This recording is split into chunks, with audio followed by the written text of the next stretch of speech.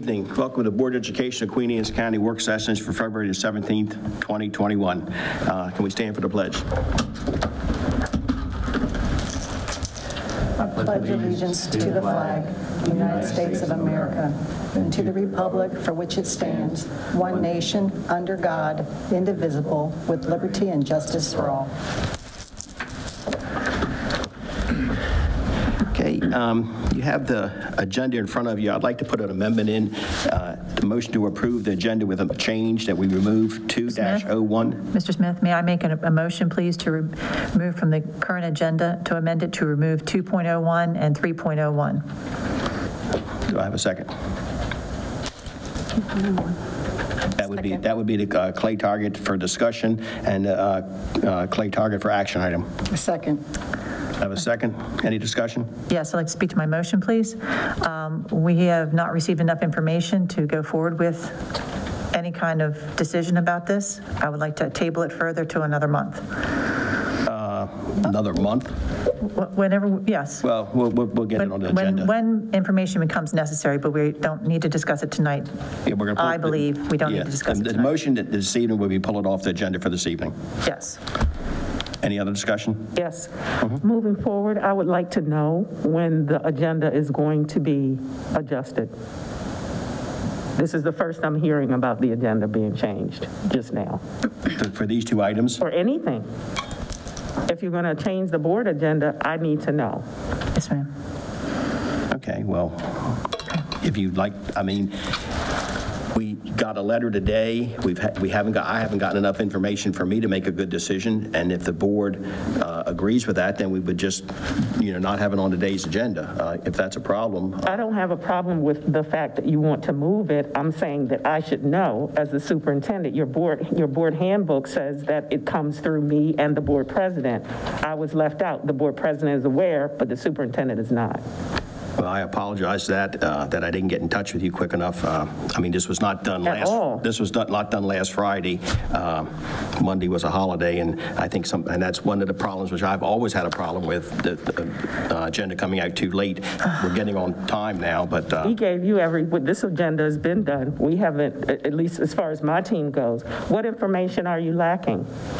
Well, we've presented on this for over a month now. Is there anything that we need to get for you? Well, I think we have an insurance issue and a straight policy of how it's going to operate. And Ms. Pullen has provided you with all the information that we've gotten. Well, I have something to say if it's all right with you.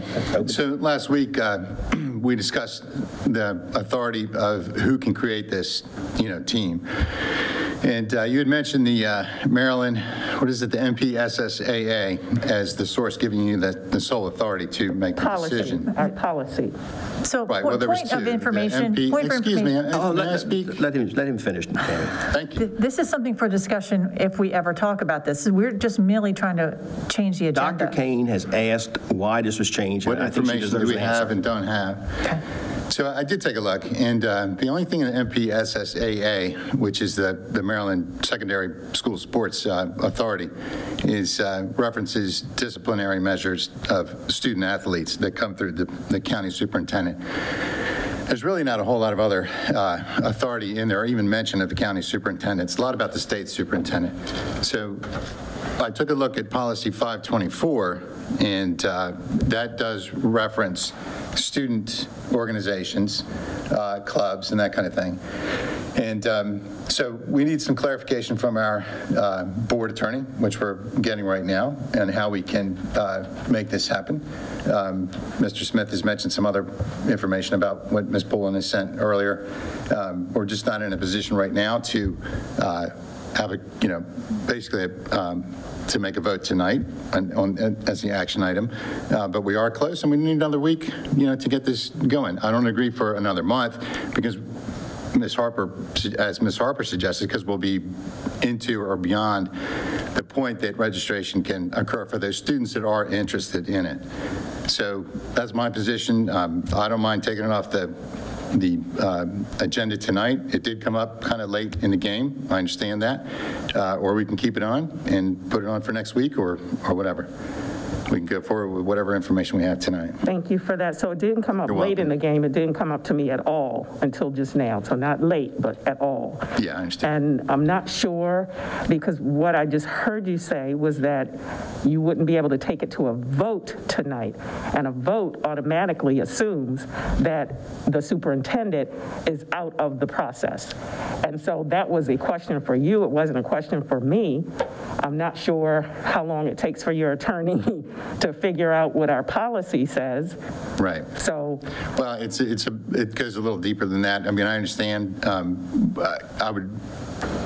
The way I've read it and the way the attorney has read it, and, you know, we need more time before we can make a fair decision, you know, and that's pretty much it. yeah. And I'm happy to leave this on the agenda, remove my motion, and we can have what discussion we want to have. I don't think there's, I mean, and we'll see what happens with the action as we get to that point, if that's where you'd rather go. I mean, I'm not trying to offend anybody or go around anybody. I'm trying to get this done in a way that everybody has the best knowledge and information they can to make a reasonable decision. I want to be clear that we have given as much information as we know on a weekly basis and in between board meetings as well. So I don't want the public to be left with the sense that you have not gotten something from us, my team, that you have requested, because you've gotten everything and then some. I also want to be clear that the turn that this is taking sounds as if, because when Mr. Schiafinelli says we have to be able to make a vote and we can't make a vote and we need to make sure that we can get this done, automatically leaves me assuming that you're looking to override my authority. That's what it sounds like to me. Whether or not you leave it on the agenda tonight is irrelevant at this point, because you already made your point, and I just want to be clear about my point as well. Okay. Well, I mean, I think the email today came from Carla on some information regarding that. So that was something new that came back. Immediately, as soon as she gets it, she sends it to you within minutes. Which brought a couple more, you know, it got more questions and answers on that for me personally. So that was one of the things on that that was concerned me. As far as an action, I'll be happy to bring it up, and the board if the board wishes, bring it up and ask you if we could move forward with this, and you can make your decision, and we can go from there at the next meeting or following meeting or whatever. I mean, I'm just trying to work this through in a reasonable manner, and I understand, and from last week that, you know, there certainly, and I'm not going to put words in your mouth, that you're not for this organization at this time. I do not support having this club, this student organization, under the purview of the school system. And and I respect that, and that's, you know, and that's one of the things we have to look at as a superintendent and as the board's perspective too. So but if we want to, you know, if you have no problem with us taking this off now, in all fairness, it could be on the agenda for next week. Hopefully we'll have information, and I'm not saying that information that Paul hasn't given us, Carl, I'm sorry, that is not enough, but, you know, it hasn't become real clear to me, yes, this is completely reasonable, or there's a few little things that we need to address to make sure we dot our I's and cross our T's. And, you know, also understand your position, where you are on that. Thank you. Okay, we have the agenda, and we right now have an amendment to remove Clay Target Team from discussion 201 and action 301. Any more discussion? I call for a vote. Can you call this by roll call, Ms. Wright? I will. Mr. Smith? Yes, approval with amendment. Okay, Mr. Schiafinelli? Aye. Ms. Bennett? Aye. Ms. Harper? Yes. Ms. Morissette? Yes. Okay, 5 is affirmative. motion carries. Okay, everybody's had a chance to look at the minutes from February the 2nd? I'm sorry, February the 10th. Open. Point of order, sir, you now need to have a motion to accept the amended agenda. I thought we just voted on that. Had a motion to amend it. Now we have to have a motion to accept the amended agenda. Okay, let's have a motion to accept the amended agenda. So moved. Second. All those in favor? Aye. Okay, we have minutes that everybody had a chance to review for February the 10th open. Yep. I have a motion. So moved. Second. Any discussion? Call for a vote. All those in favor, aye. Aye. Okay, we're down to 202, opening of schools. Update or whatever. We were very, very excited to welcome students A-day students to schools on yesterday. The executive team and myself visited several schools. I do have to say it went very, very smooth. It was the first day of school for many students yesterday, so teachers were excited to see them, administrators and cafeteria workers. Everybody was excited to see the students, and as I spoke to them, they said that they were excited to be there, aside from being sleepy. So that was a great thing. We've got about 70% of our student population that say that they want to return that. That's just over 5,100 students. But yesterday, some students, I'm going to say somewhere close to about 20% of those students did not come to school. And I don't know if it's because it was just one A-day this week or what it was, but there were several students that did not come yesterday, even though the parents had indicated that they wanted the students to return. So, but all in all, it was a good day. Transportation flowed well. Lunches and breakfasts were served. Students were attentive, and teachers were ready. Schools were ready. So it was a good day on yesterday. Moving forward, I've had a chance to talk with some principals about a full day schedule. Of course, there is some concern about making yet another change, and I've gotten emails from parents as well that are concerned about the possibility of another change at this point in the year. But we are working with principals to take a look at those full day schedules, update again next week. Tomorrow and Friday will be B days. Correct. Then I guess we'll have a better handle to see if that's above, not 50 up to 70, or, we get to, because of one day, I can understand being President's Day and, I guess within about a week, we'll probably really know. I'm just thinking about our burn rate and really how many kids we're going to have, and how do we track the kids that say or students are going to come but don't show up? Are we tracking them as virtual? If they get online and do virtual, that's how we take attendance for virtual. So either they're in school in person or virtual. So we can do both. So the teacher, a student, Johnny Smith's supposed to show up on Thursday. He doesn't. Then she would look for him virtual. Yes, but we do ask the parents to call into the school to let us know if their children are not going to show up. Okay. So that gives the front office some heads up as for the person who does attendance, but also teachers will look for them online because they are teaching simultaneously online, some of them, and face-to-face. And this might be a loaded question. Are most students with their same teacher? I know we had issues that, you might not be with your same teacher and stuff. Is that I would say most, yes. So that was a big concern I heard from parents saying, I want them to go back, but I want them to have my same, everybody wants everything, and your hands are loose or tied to a point, but most of them have the same one, so the teacher's familiar with the 18 in their class or 20 or whatever. Principals made every single effort to ensure that, or to make, they made an effort for each student to keep the teacher that they had from the beginning of the school year, or at least the beginning of the semester for high school students, and so far so good. There are some instances, a handful, that were not able to, but that is just how we had to work it with regard to staffing. And, I just say again, we need to make sure we stay diligent about, safety and distances. And if your child is sick or has a fever, we just need to be extra cautious now, not sending them to school because, we're getting back and starting to ramp up. I like hearing that we, maybe hopefully in the future we'll even ramp up more. But it's going to all depend on what people's socially responsibility do. And I think that's going to be a big thing, both from leaving, transportation, school, and back. I mean, it's going to be a thing. Lunches are given to everybody now to take home. Correct. Everybody who wants one. Is that federal or is that us or? That's federal. So we're getting reimbursed for that? Yes, that is the intent.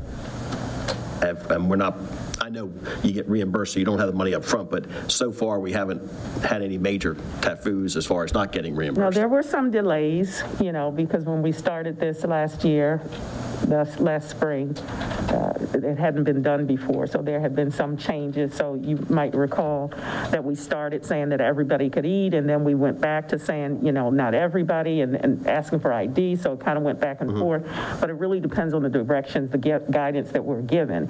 And right now, we've been given guidance to feed everyone. I guess my question is, when we do our budget, we're not going to find we got a hole somewhere of a major proportion that we're short on food service money or something. You don't think at this time? No, I don't think that we have that. Gotcha. I mean, We can, and when Ms. Towers comes forward, she can make a comment if I'm not right on that. Gotcha. Okay. Thank you. Any other questions from the board? Hey, Dr. Kane. I know it was a question before, was that we're going to have children in the classrooms and the teacher's going to be teaching remotely. Any indication of how that's working out? Yep, so we've got 47 subs now acquired, and just about all of the classrooms where teachers are not going to be physically in the building, we've got about 10 classes that we're still working on. Right now, the principals have adjusted their staffing and moved people around in buildings. Some are looking at combining classes with one teacher and a special educator and, and that kind of thing. But principals are doing their level best to make sure that there is coverage, and there will be coverage for every class. Okay. The other thing is, you mentioned you're talking to the principals about ramping it up, quote unquote, full-time or a full-day hybrid. Is it possible that we can, hopefully by maybe next week, if you could pinpoint when that would be the earliest that can occur? In other words, can we, sort of narrow in a date when that will happen? Are we looking at the first week of May or If it's earlier? the first week of May, it wouldn't make any sense to do that because high school students are going to be out. Well, everybody's going to be out a month after that. Right. So it doesn't make sense to do it the 1st of May. So we're in either second semester for high school students or the third marking period for everybody else. Which starts when? Now. Yeah, right, okay. Yeah. And so the, When's the end of the, so I'm clear. When's the end of the third marking period? We can look at the calendar. I mean, is that, would that be not that we can, but is that a reasonable date if we were going to shoot for something? It's in March. It's in March. So if we don't get back to schools into March, then it's going to be April, May, you're getting close to the end. Yeah. So what's keeping us right now, just so everybody's clear? So one thing that we have to remember is where are the children going to be for lunch? And some of our principals have gotten creative and they've taken cafeteria tables out of the cafeteria so that they could space kids in the same direction, 6 feet apart. But if everybody is in the building, all 50% of 8A kids are in the building, that's not doable. And we still owe teachers their duty-free lunch and their planning period. So having kids eat in classrooms takes away somebody's lunch. So, we're still trying to work out those kinds of things. So we. I did look, and that's actually in the statute, the duty-free lunch. It's not a contractual issue. It's both. Is it? Can they waive that? Do you know? Has there been any discussion on? And I wouldn't even want that. I want teachers to have their duty-free lunch, and they need to have their duty-free lunch. Regarding the lunches, are we allowed to have substitutes in, or does it have to be a certified teacher with people? So a to substitute comes in lunch? if a teacher is not. So a substitute doesn't, if the teacher is there, then we don't have a sub. A substitute is not a lunch duty person. A substitute is a substitute. Right, but can we use a substitute? Could we use a substitute for Then lunch? that person would be sort of a lunch aide. We don't have them in all of the buildings. That's because there's an expense to that. So we have staff that rotate, and it's a duty for teachers and a duty for different staff members. So if we're looking at an expense, if we're looking to do that, and keep in mind, we still are short subs for the classroom. I think it's going to be quite a lift to ask for subs for lunch duty. With all our lunches being, I say bag and go, I guess everybody gets a lunch when they leave and go. So it's already bagged up ready. And each one of our schools is physically different, I understand. But if you use the gymnasium and the auditorium and the cafeteria, it's can you do that and eat more? The only problem is in some schools, they're using the gymnasium for classes. Okay. So if we're trying to ramp up, and we can't get past this duty-free lunch, what's the solution? There's no solution then. Or is there? Do you have an idea of how to overcome this? There's no overcoming the duty-free lunch. There's no overcoming that. You already been to Sudlersville, and some teachers there have been willing to allow kids to eat in their classrooms, and they're eating with them. Right. That's their good graces, and we're grateful for them for doing that. Understood. Yeah. But no, we cannot do that. So it's impossible to go. We wouldn't want to do that. It's impossible then for you to go full-time hybrid. So why are we even discussing? Because you asked us to. Pardon me? Because you asked us to. So I've tasked principals, go back or go look at your schedules. Is there a way we can do it? And some of the smaller schools, it's not as heavy a lift as it is in some of the larger schools. That's the issue. And like Mr. Smith said, there's no way to space them out during lunchtime to get around not get around it, but to give the teachers their statutory lunch. So my point is, there's not enough space when we have larger enrollments, right, to have them all in the cafeteria and still abide by the 6 feet spacing. And in those schools, those are the same schools that we're having classes in the gym. So it's not as if we can take kids out of the cafeteria and put them in the gym if there are classes going on in the gym. So what if we go down to 3 foot social distance? And I know I'm not talking about the school, I mean the state, whatever, the powers that be say 3 feet is the way to go. Would we be able to go full-time? We could certainly look at that. All right. Do the teachers need to have their duty-free lunch in their classroom, or could they go, if their kids were in the classroom doing lunch, would the teachers be able to go someplace else and still have their duty-free?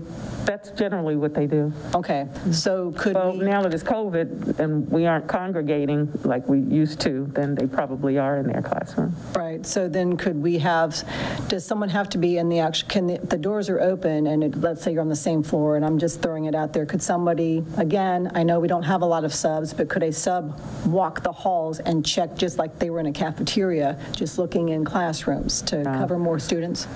We get ourselves in a liability issue there. And the somebody duty-free needs lunch to be in there with the students. It's a 30-minute duty-free lunch period, right? Yep.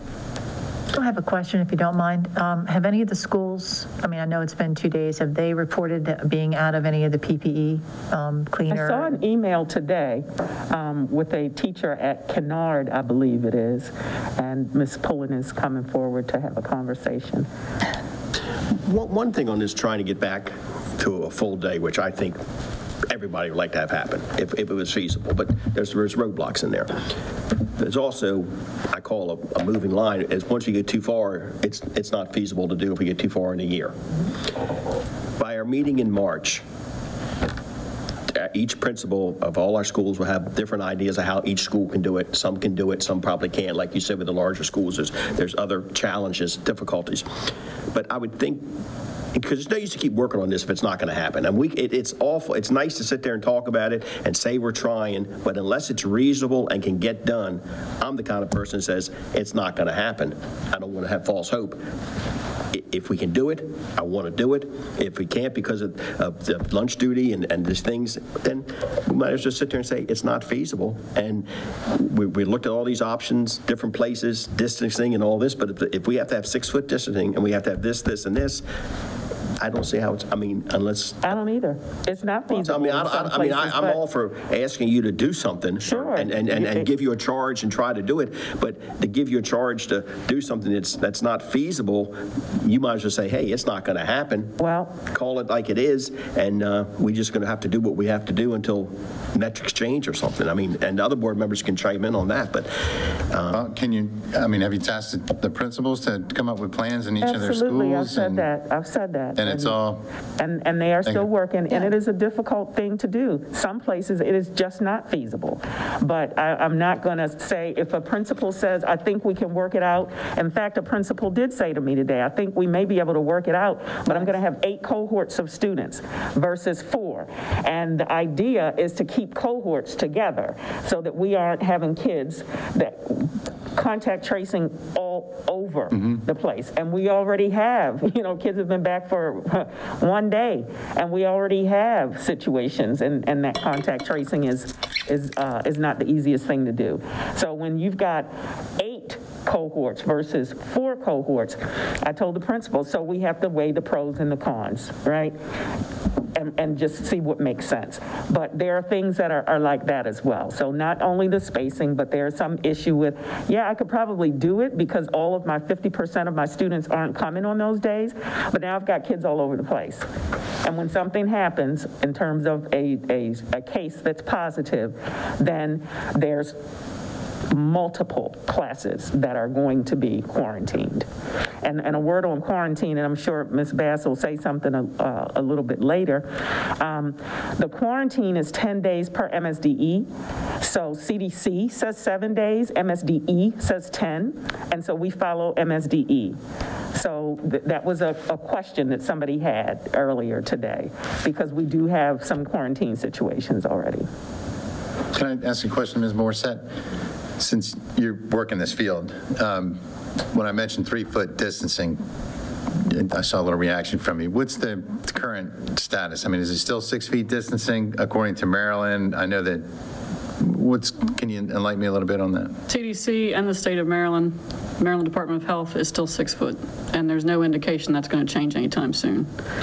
Even the World Health Organization is saying 6 foot. Right. So. It would be ideal if they lifted the social distancing and left the mask in place. And then this whole idea of cohorts and all that would ease up, and we could open schools 100%. But the social distancing is like the huge roadblock. There's no way to do that and open schools safely and adhere to the rules. And the duty-free lunch. But. So, and then, I don't know if it will come up, but if one school's ready and others aren't, that's just going to be a bus nightmare. Right. So you can't have. If that can't happen.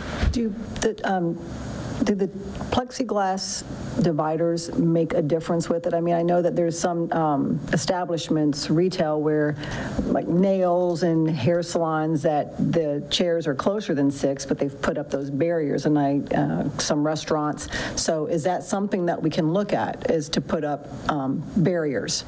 I believe the rules for retail are much different than schools. I'm just asking because I'm not familiar with. Yeah, and actually we are looking, and I'll let Ms. Pullen speak, but we are looking at more. We already have those barriers, the plexiglass in the front offices, and we're using them in different ways throughout the school. Right.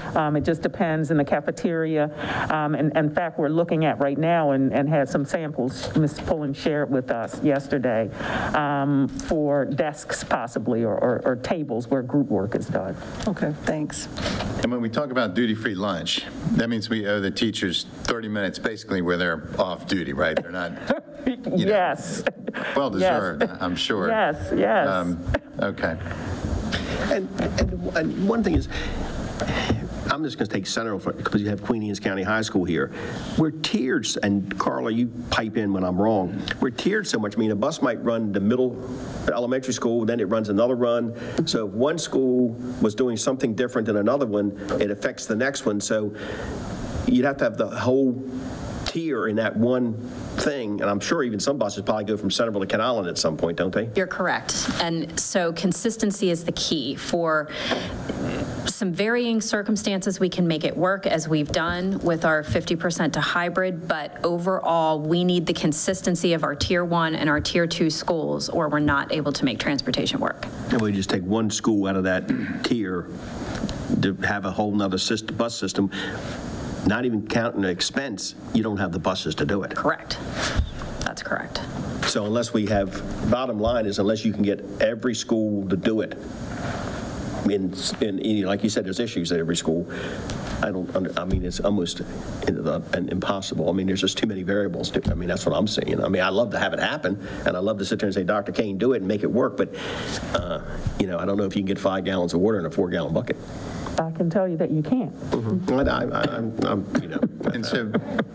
And so you mentioned Sudlersville, and we know that the principals work with the teachers. The teachers have willingly given up, at least some of them, enough, that duty-free lunch period. Do you know how many, like for each school, have the principals considered how many our teachers are willing to give that up? And if they are, does that relieve, in other words, those kids will eat lunch in the classroom during that half-an-hour lunch period with their teacher, that would relieve the number of children that would actually have to eat in the cafeteria or elsewhere, in the halls and that kind of thing, with their teacher having the duty-free lunch period, free. So it's not or is it, all the teachers we want our duty-free lunch, meaning all the kids have to go to the cafeteria in a full-day hybrid, or are there some that's saying, no, we will give it up, we'll stay in the classroom with our kids, and then half of the student body that's there on that A or B day can go to the cafeteria. You see what I mean? To relieve some pressure. I do. I see what you're saying. And because you are new to this public school board situation, I will tell you respectfully, I wouldn't dare in 100 years ask a principal to go ask their teachers to give up their lunch. One, it's violating the negotiated agreement. And yes, two, it violates the state law. And I would never put a principal, nor would I, ask a teacher to give up your lunch. If they came to me and they said they wanted to do it, bravo, thank you, we're so grateful to you, but that's on them. Mm-hmm. That's their choice. Nobody is, and I direct no one to ask a teacher to give up their duty-free lunch. Sure, but I'm sure there are some that come and said, well, I don't know if they're aware of it or not, but they've got quite a bit on them, teachers do right now, and sure. Their 30 minutes is just 30 minutes, and I can guarantee you they're not eating for 30 minutes. Mm-hmm. They are preparing for the next thing, just like they do all the time. Certainly. So whether it's online or face-to-face, that 30 minutes is generally 15 or 20. So no, I don't think that the majority of them would give up that time, nor should they. And I think it boils down to, like last year when we had a budget issue, some of our units gave up their increases because we were getting ready to lose staff. Unit 2 did. Gave up their, and the administrators. Administrators gave up. But that was not asked by the board. That was volunteered. Correct. By that group. Correct. It was appreciated by the board, and it made things work a lot, and we appreciate that. But we did not go and say, we need you to do this. They came and volunteered that, which helped us out immensely. So it has to be, I think, and I agree with Mark, but there are certain rules, but they came to us, and I think that's the way we, need to keep it as much as we would like to have it open. And, looking at it too, there's a lot of variables in this, and it's just not all on one thing. So I think we have to really look at the big picture. We're back, and I think we're going to, I'm hoping too, once in another couple of weeks, things might get even better. Maybe the state could go to 1 foot or something, you never know. I tell you, it would be absolute heaven if they lifted social distancing and less than so many people in a space, and it would make life a whole lot easier. Right. But just for general purposes, this is coming from Hogan, right? The 6 feet distance. Is this one of the executive orders? State mandate. All right. And then on the other hand, he's saying, get the kids back in school. Correct. But those mandates were not removed. But follow the 6-foot mandate. Right. And only so many in a space. I believe it's 15. Well, it depends on how big the space is. Okay. So you still have those mandates in place. It's hard to make the moving pieces work when these walls are in certain places that won't move. If I And Hogan doesn't, I mean, nothing against Governor Hogan. He can say do something, but if he doesn't untie your hands, it's like telling you to jump in 6 foot of water with your hands tied and don't drown. Well, fine, I jumped in the water you told me to, but don't tie my hands. I can't swim. But I also don't think that he said get kids back in school, and we've gotten kids back in school. He didn't say get kids back in school face-to-face for 7 hours. He said get kids back in school. No, but I think that the thing and the whole thing, I think even administrators, teachers, parents, everybody want to see kids back at as much, I mean, they learn better in school, and that's what we need to do. We just can't get them back there because of restrictions that we have, and, I mean, Governor Hogan and the state superintendent says, get back, but, there's a lot of little devils in the details sometimes. And I'm not saying they've pushed it too far, but they give a perception that we can do it, but, you're the ones got to make it work, and our staff, so it's tough.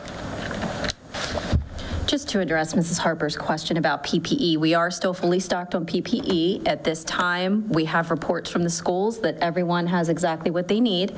We received an email today that indicated there was some more disinfectant that was required. It was the first we had gotten that request, and we delivered that to that school this afternoon.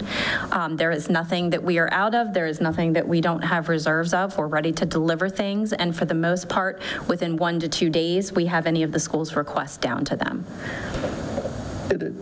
I mean, it's like everything. I go in the bathroom, the soap's missing. You know what I mean? I forgot to put it in when I left last time. Do the teachers understand that, the person that's in charge of that at each school, do the teachers go to that, or do the teacher go to the principal? Or is each school different? Each school is different. We have a lead custodian in each building, and the ideal way that would be handled is that the lead custodian is notified.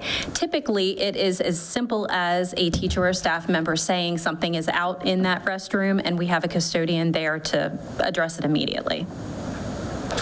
So it's it's as much communication as it's the communication. You're correct. Question, Dr. Kane. So you received the email that we all got this afternoon, so that all those items are being taken care of. We don't have to go any further. It's done. And when we say communication, I think that if that person had communicated with their principal would have made us aware. We're out of nothing. So it doesn't have anything to do with transparency or this team saying anything that's not accurate, because we report what we know, not what we think. So if somebody has some issue, the first step is talk to your principal. Okay. The board can't put wipes in a classroom, but your principal can. Thank you. And little things are going to happen. There are going to be bumps in the road. I'm sure all teachers get frustrated to a point when they're trying to do all this, and maybe the last one got taken and nobody reported it. I mean, it happens. So I think we just, like you said, just got to look. But these things are going to pop up. We just got to address them and just work at it. Can I ask about the buses? Yes. So how did all the schools make out? I mean, I'm sure there were some kind of snafus here and there. As is typical in a normal school year, there are always hiccups the first day, and it's typically with communication errors. We did hear some rumblings on Monday that there were still some parents that were concerned that they hadn't heard from bus drivers yet. We got communication out to the bus drivers, and calls started flowing once again. As far as we could tell, and as far as what was reported, transportation went very well for the first day. We will hopefully have a second first day tomorrow with our BB groups. We will see if the weather cooperates with that. And this week, again, is just a chance for us to iron some of those minor issues out. But at this point, we did not have any major issues with any parts of transportation. Thank you. Other questions? Okay, thank you. Thank you. Might as well sit there. So everybody has all questions for opening schools. Everybody happy? Okay. And thank you for. I want to thank the teachers and the principals for what they've done. I mean, because like Carla said, this March was a year ago. We haven't been in school. It's not like you just got out in June, a couple months, and you're back in the end of August. And then this has been a whole year of a very volatile situation, and to come back with, in all fairness, I didn't get many emails, and usually you get them, I'm sure you get them copied too. I think they did a stellar job, so I want to thank the principals and the teachers for what they're doing, and the bus drivers and everybody, because it's it's daunting, and it's a lot of kids are going to the school for the first time. You're going, the middle school's going to high school, the elementary school to middle school. Some of the elementary schools are like in Centerville are going from second to third grade. So it's to me, from what I'm hearing right now, it's been pretty impressive of how it's going. Do we want to make it better, and do we want to move forward? Yes, but we got to be thankful for what we've done and where we are right now. And you walk through any of those schools and you will see our custodial staff out and doing high traffic areas. They are busy, and cafeteria staff, they are Sodexo, they are handing out breakfast, they're handing out lunches, they are greeting kids when they come into the cafeteria. It's good to see, and it's good to see the smile. So we're grateful for all of the employees who are Everybody's out glad to get back. Okay, thank you, Carly. Yes. Okay, moving on. 202-03 budget review. Is that where we? That's where we are. So we're going to go over today the capital budget. As you know, you have gotten lots of information. We have gone methodically through the operating budget, step by step, had conversations about items that are about 1.5%, either over or below the allotment. And now we're going to go through the capital budget, and then we're going to talk about some staffing. And as we always do at the end, we will tell you how we're moving next week and allow opportunity for questions. So at this point, Ms. Pullen. Thank you. Good evening, everyone. For the record, my name is Carla Pullen. I'm serving as the interim chief operating officer for Queen Anne's County Public Schools.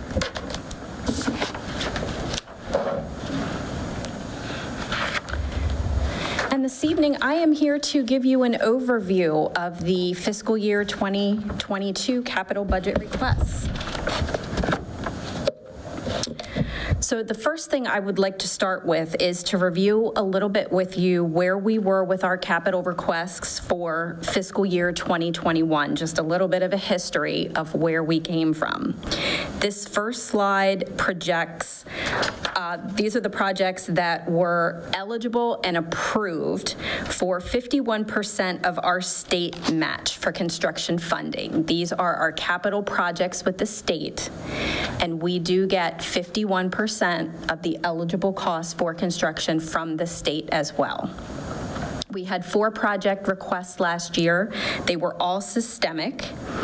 Almost $3 million for those 4 systemic projects were funded through the county.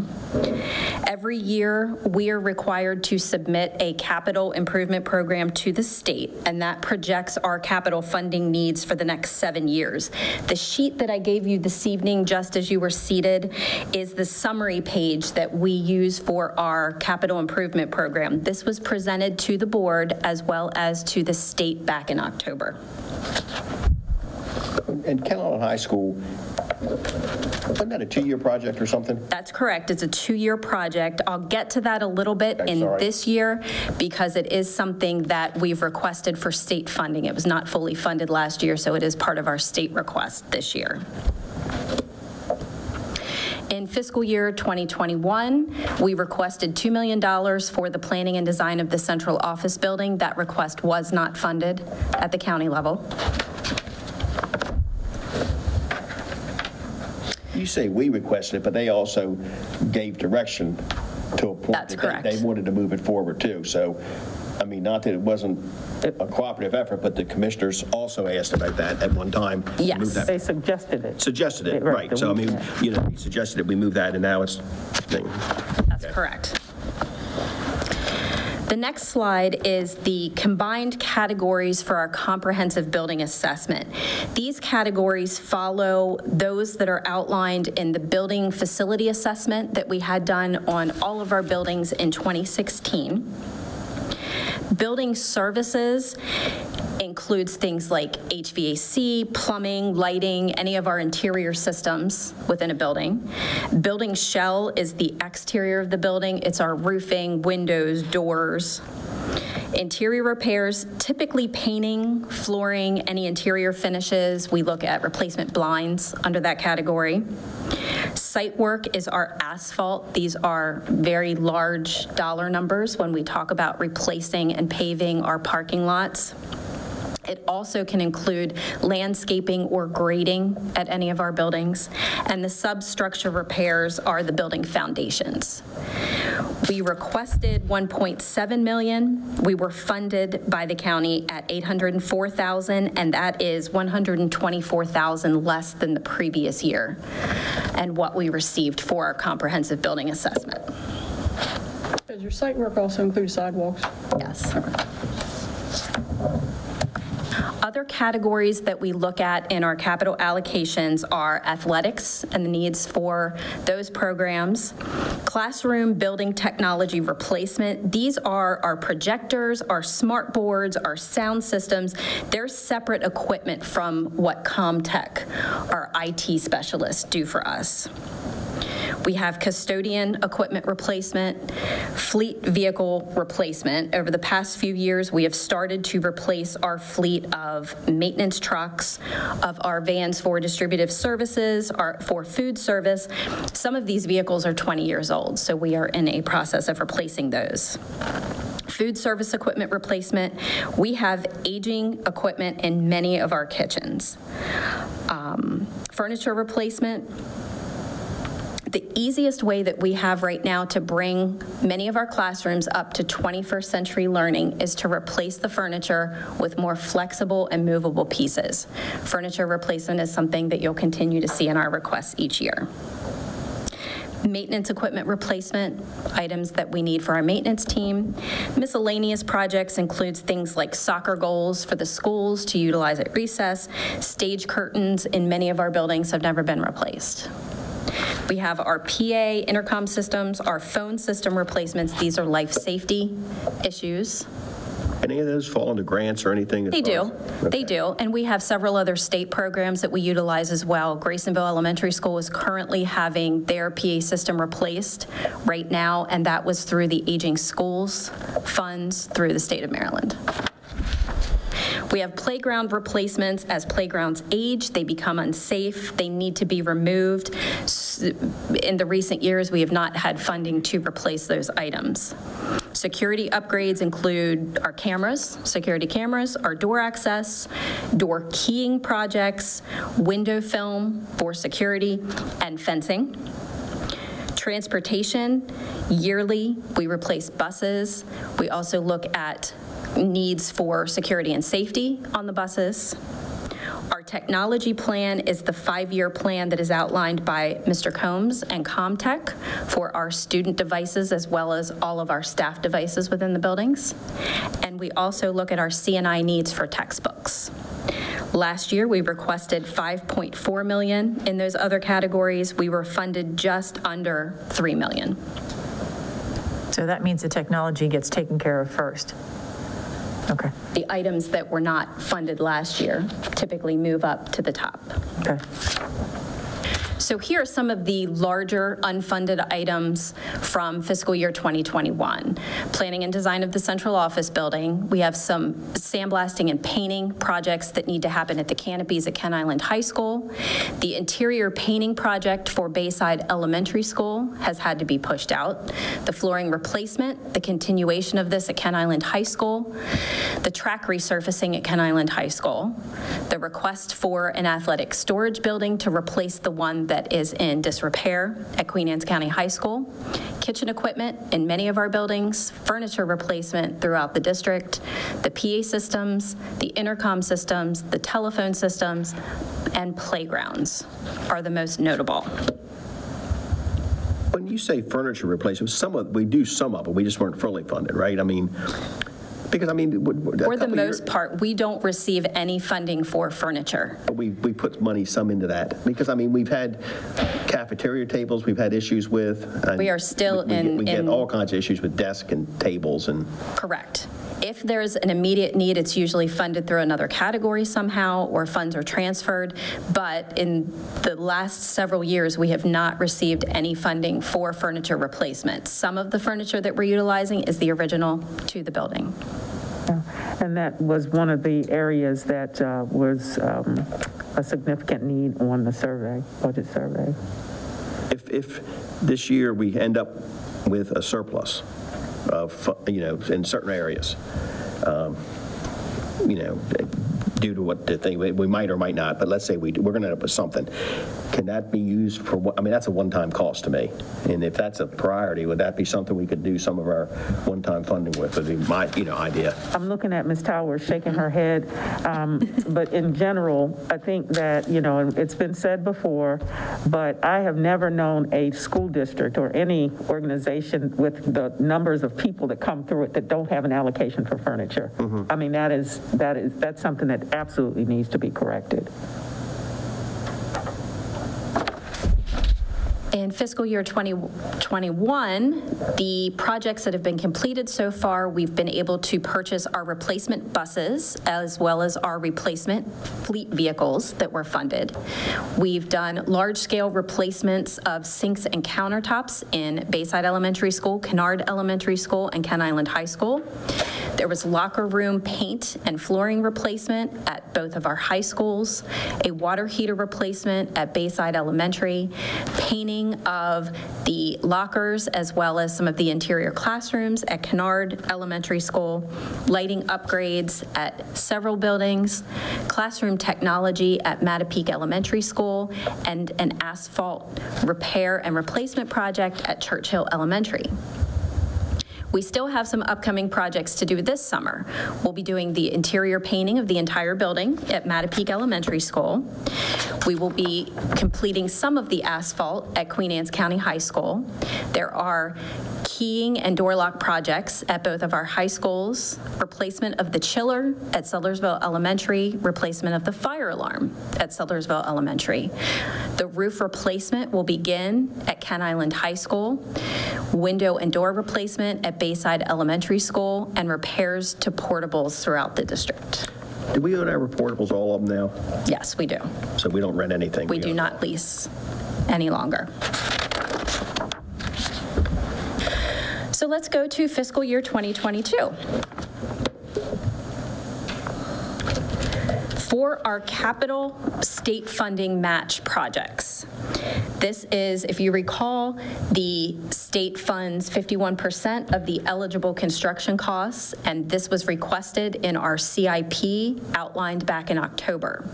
The one project that we will be requesting from the commissioners to fund this year is the partial roof replacement at Kennard Elementary School in the amount of $852,000. At the state level, we have two projects that have been requested. One is the replacement of the roof at Ken Island High School. We are getting the remaining of the funding from the state this year because it was not fully funded last year. However, the commissioners did fully fund that project last year, in last fiscal year. Their portion of it. Their portion of it. So that money is available and waiting for us as soon as it's approved by the state. We have gotten the 90% certainty that we'll be getting both of those projects and the funding from the state.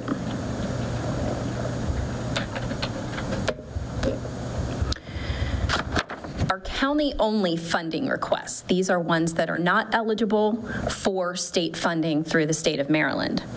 We are looking at the idea of the planning and design of the central office building or the need for central office repairs. So as you mentioned, Mr. Smith, after collaboration with the commissioners, there was indication that we would hope for either the renovation or a new building for the central office. We completed the feasibility study this past year. We requested the funding for the planning and design project last year, as you've already seen, and it was not funded. We're bringing this back this year because we want to discuss your thoughts and we want to get some direction on this request. If we do not take the planning and design of the central office building to the commissioners, then we really need to begin repairs on this building. We have $3 million worth of requests, either $3 million for the planning and design of the central office building or $3 million to begin to repair some of the things that need to happen desperately within this space. Repair on the central office, how long will that last? What I'm saying is... In terms of the projects, or? No, if we put $3 million in this, are we then good for another 10 years? No. So the facility assessment that was done in 2016 showed in 2016 there was an immediate need for $3 million with a need for $5 million over the next 5 years. We've already gotten there. Within 10 years, we were at $10 million. So we were almost at the cost of a new building. There are many things that, just due to the age of this building and the last time there were any renovations that happened, that really need to take place here. And I've asked this before, are we considering, because we have Centerville Middle School in the books, to have something done, either renovation or a new school? Correct. Which basically pretty much are the same cost. Is there any sympathetic consideration that they might use the Centerville Middle School as our, build another middle school, move those kids over there, renovate the school, take parts of it away, make it to the board office, is there any? Yes, so it's something that we have looked at and will continue to look at as we do the feasibility study at Centerville Middle School. The issue that we come up against is that with two very large entities on the same site, and what we would anticipate right now is that Centerville Middle School stays where Centerville Middle School is. In the conversations that we've had with the commissioners, there is no other land that's available at this time for another middle school. But you say in this area? In this area. If we were to look outside of this area, then we have another full process that we have to do with the state of Maryland to assess sites. So that would bring in some additional cost. It would also bring in additional time to that project to assess the sites and the feasibility for moving that. How many acres do they need for a middle school? It's dependent upon a lot of things.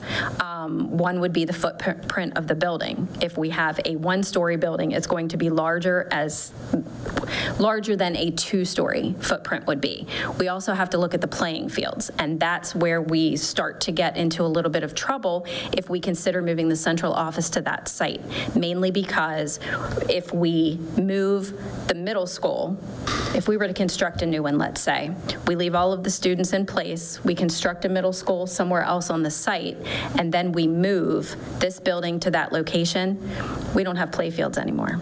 And that's going to be something that will be heavily looked at in terms of state funding and what the state will participate in. There is adjoining land to that property. I don't know if it's obtainable, but there is adjoining land to that property. And that's a conversation, if that's something that you're interested in bringing up with the commissioners, there's always room for more discussion. The past few years when we've had that discussion so far, we haven't gotten an answer in the affirmative. When we say acreage for a middle school, I mean 10 acres, 20 acres, 50 acres? I would have to look. For some reason, I'm thinking that site is 11 acres. 11, so 20 in acres. that area. 20 acres, 11 usable, 20 acres or something could be feasible. Right. Yeah, certainly.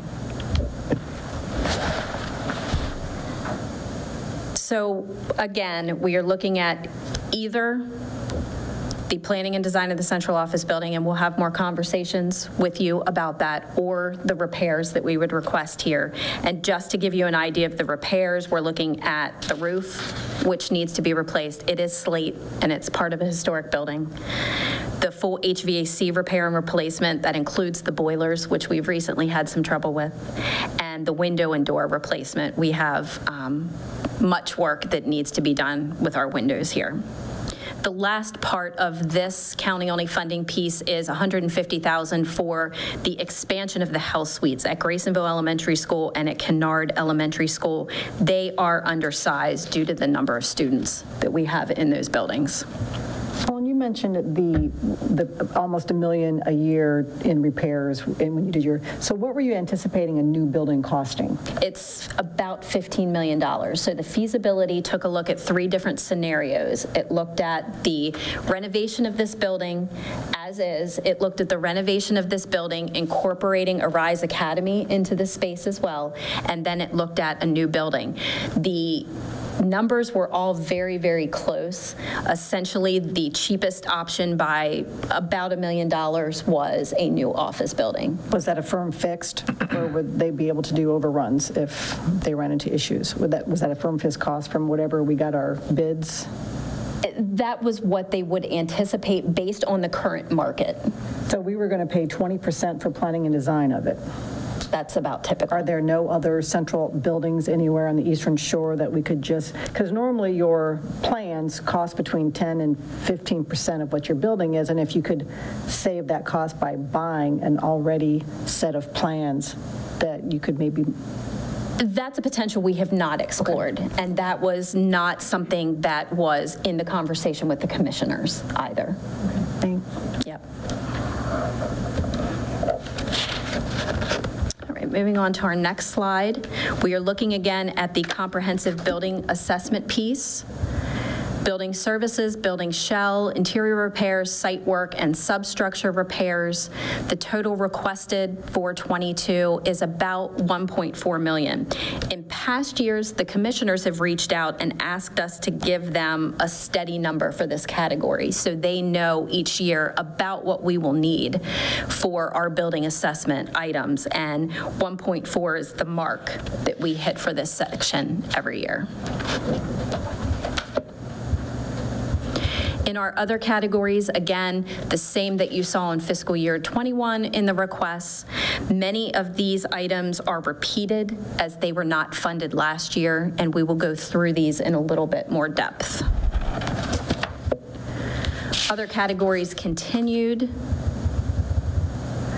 through our security upgrades, technology plan, textbooks. The number that we've arrived at is right about $5 million as the total request for our other categories. And again, we will go into these in a little greater depth. Is it technology, do they like a fixed plan for that too? Yes, and there is a 5-year plan that Mr. Combs continues to update as to how. They give them a 5-year thing to show what our technology, because correct. I'm assuming our textbooks go down a little bit in our technology. I mean, because there's more things online and stuff. I know you have licensing, which is textbooks that cost, but I mean, I would think that's something that's going to happen every year. You know. We'll talk a little bit about that, and I believe Mrs. Towers talked about that a little bit last week as well, that in that textbook line item, are there other things that are acceptable, such as licensing, such as digital textbooks, that we could continue to explore. Okay. So our overall request for fiscal year 2022, we have $852,000 for that capital and state fund match. That's for Kennard Elementary School. $6.1 million was our county-only funding. That number, depending on what the board gives us direction to do, will be reduced by about $3 million, because remember, again, that's either planning for the central office building or the repairs. Both of those are at $3 million, so we will see a reduction in cost there. The comprehensive building assessment, again, right at that 1.4 million mark.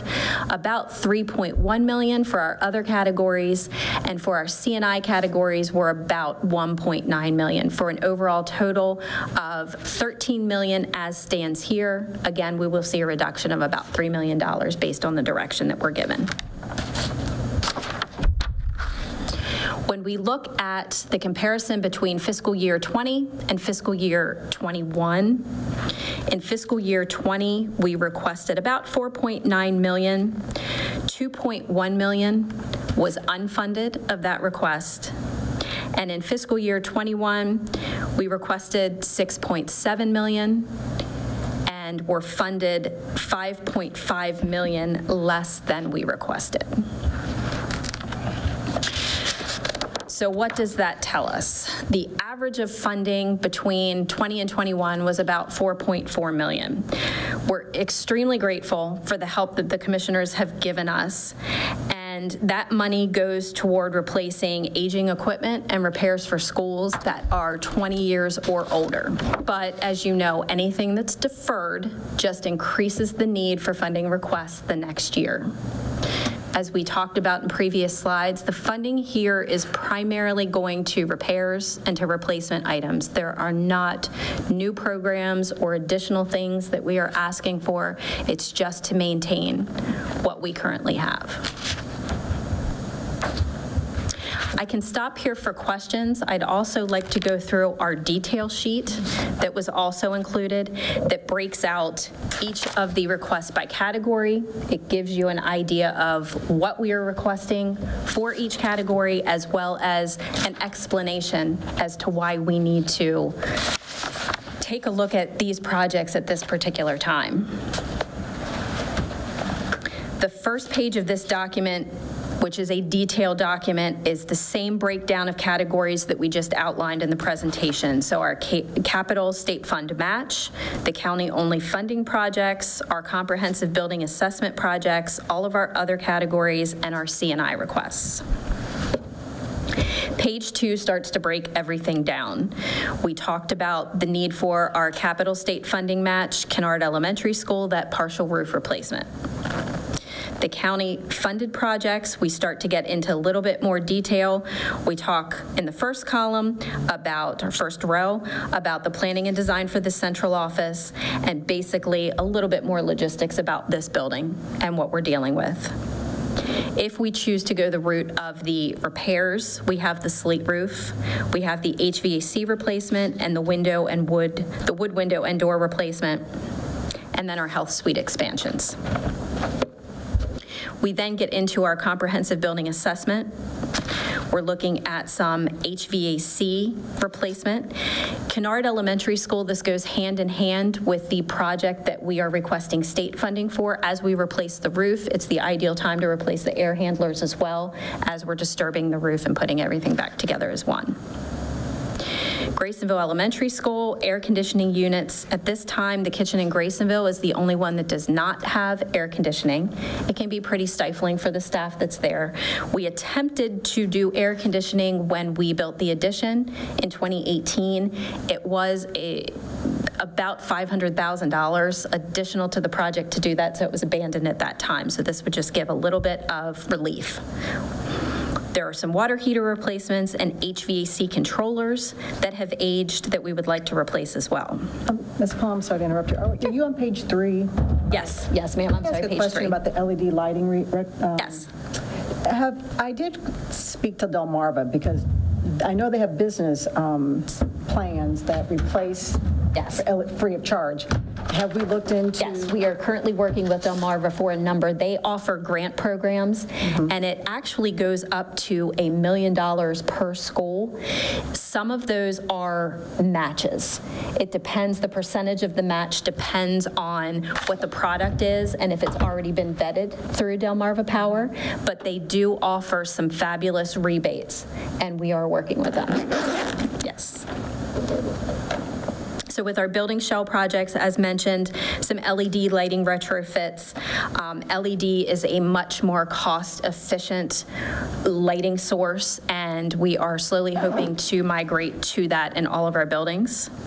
We have brick repointing and repair, some roof repairs, the sandblasting and painting of the canopy at Kent Island High School that I mentioned before, as well as the overhang that is in the back of the administration area that we would like to blast and paint. Interior repairs, we're going to get Bayside Elementary School back on the schedule for interior painting. We're going to continue to replace VCT flooring at Kent Island High School. There are smaller areas of interior painting that we would like to do. Excessive wear in bathrooms, in areas of classrooms that there has been a tear in the drywall or something of that nature. There are small areas that we try to do every summer. And then the idea that clocks, now that we are on satellite systems in many of our areas, it would be great to be able to synchronize the clocks in all of our buildings so that none of them have to be moved manually during daylight savings.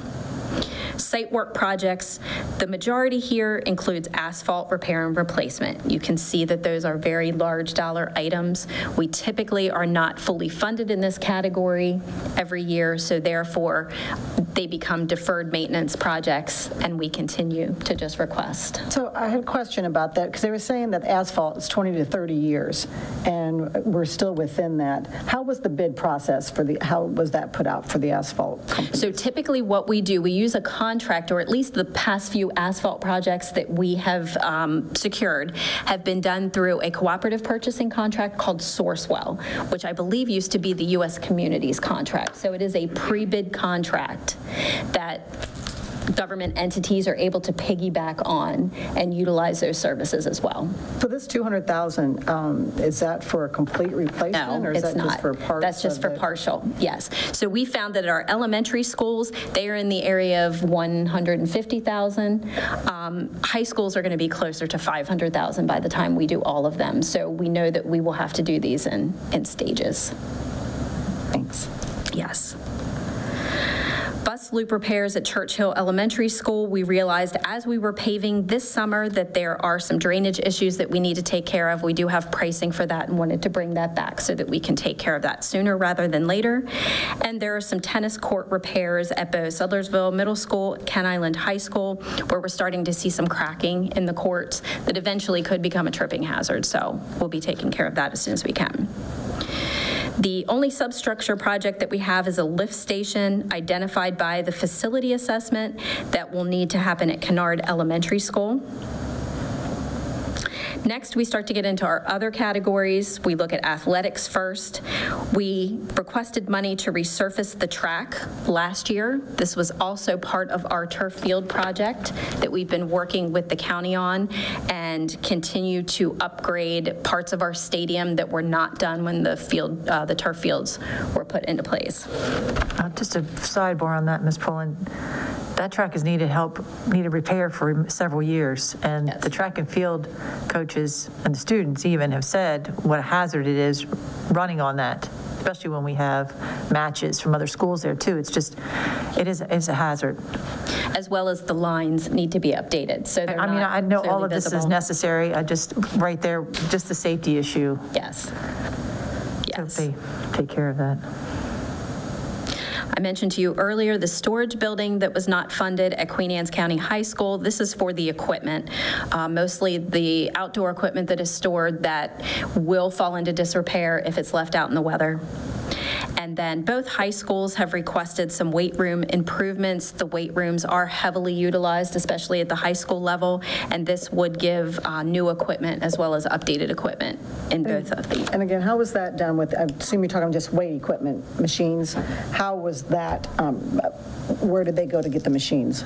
This one has not been procured yet, so we're just asking for funding. We have not identified yet how that would be done. There are a couple of different ways, whether or not we use cooperative purchasing, whether we put together a bid and actually bid that to interested contractors. $50,000? Was that just a? That is, let's see what we can do with that amount of money. Okay. Yeah. Classroom building and technology, this is a static number that we ask for just about every year as well. And if you remember, this is just so we can replace some of that digital equipment in the classrooms that's so heavily relied upon now for digital learning. These are interactive boards, our LCD projectors. The projectors only have a lifespan of about 5 years. Those bulbs go bad, and it's more economical to actually replace the projector than it is to replace the bulb. Custodial equipment, these are items that were requested last year. The one addition here is additional electrostatic sprayers.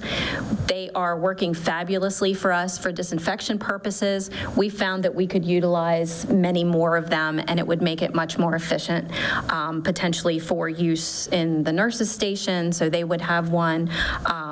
So there's a request for those as well. Could we use some of those ESSER funds for the sprayers? We are also hoping that that's a possibility.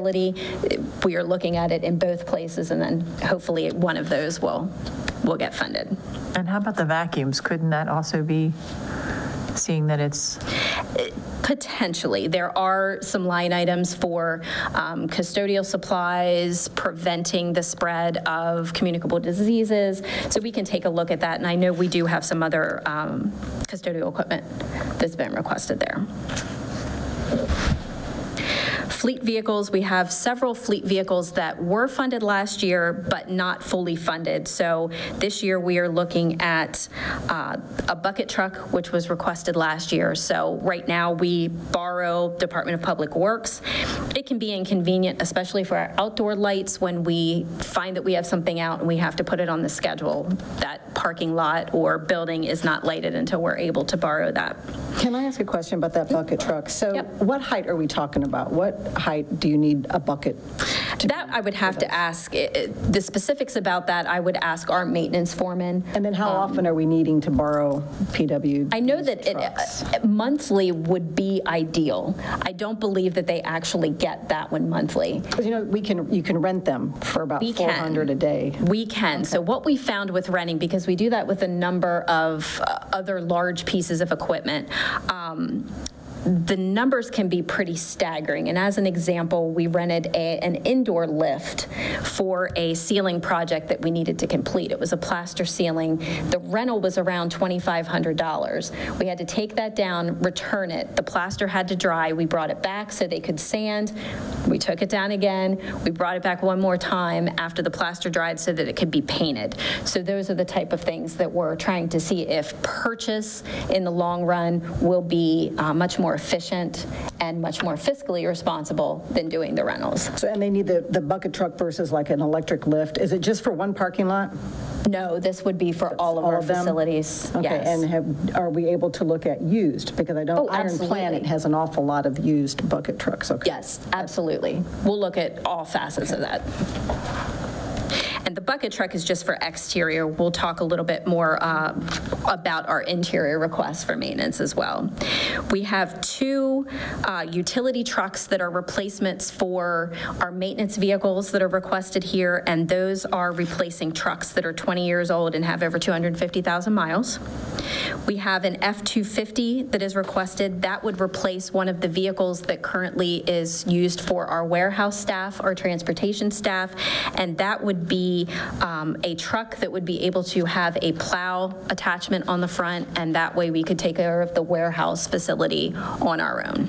Ms. Pullen, they have, as part of the reason, as costs for repairs are increasing, and of course we know that happens when you get an older vehicle, do we have a formula for at what point do we look like? I would be interested, how much were the yearly costs for these vehicles for the repairs last year? I can certainly get that for you. I don't have that off the top of my head. I can tell you at this time, we don't have a formula that we utilize because it has been 20 years since we've replaced many of these.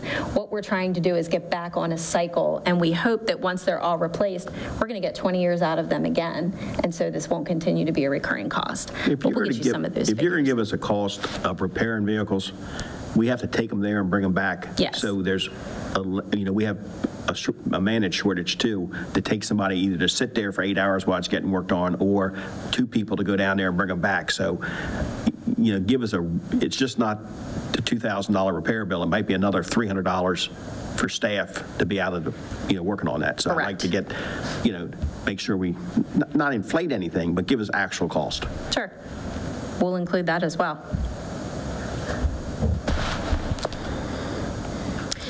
The next category that we get to is food services. Most of these items were included last year in last year's requests, and they were not funded. As you can see, some of our equipment is coming up on 30 years. We continually need to replace these items. As they are unfunded, the needs just continue to grow every year. So many of what you will see here is just at the time of funding, we will see what is in most dire need to replace. Ms. Pullen, how old is Kennard? Kennard, not the addition, but the building itself.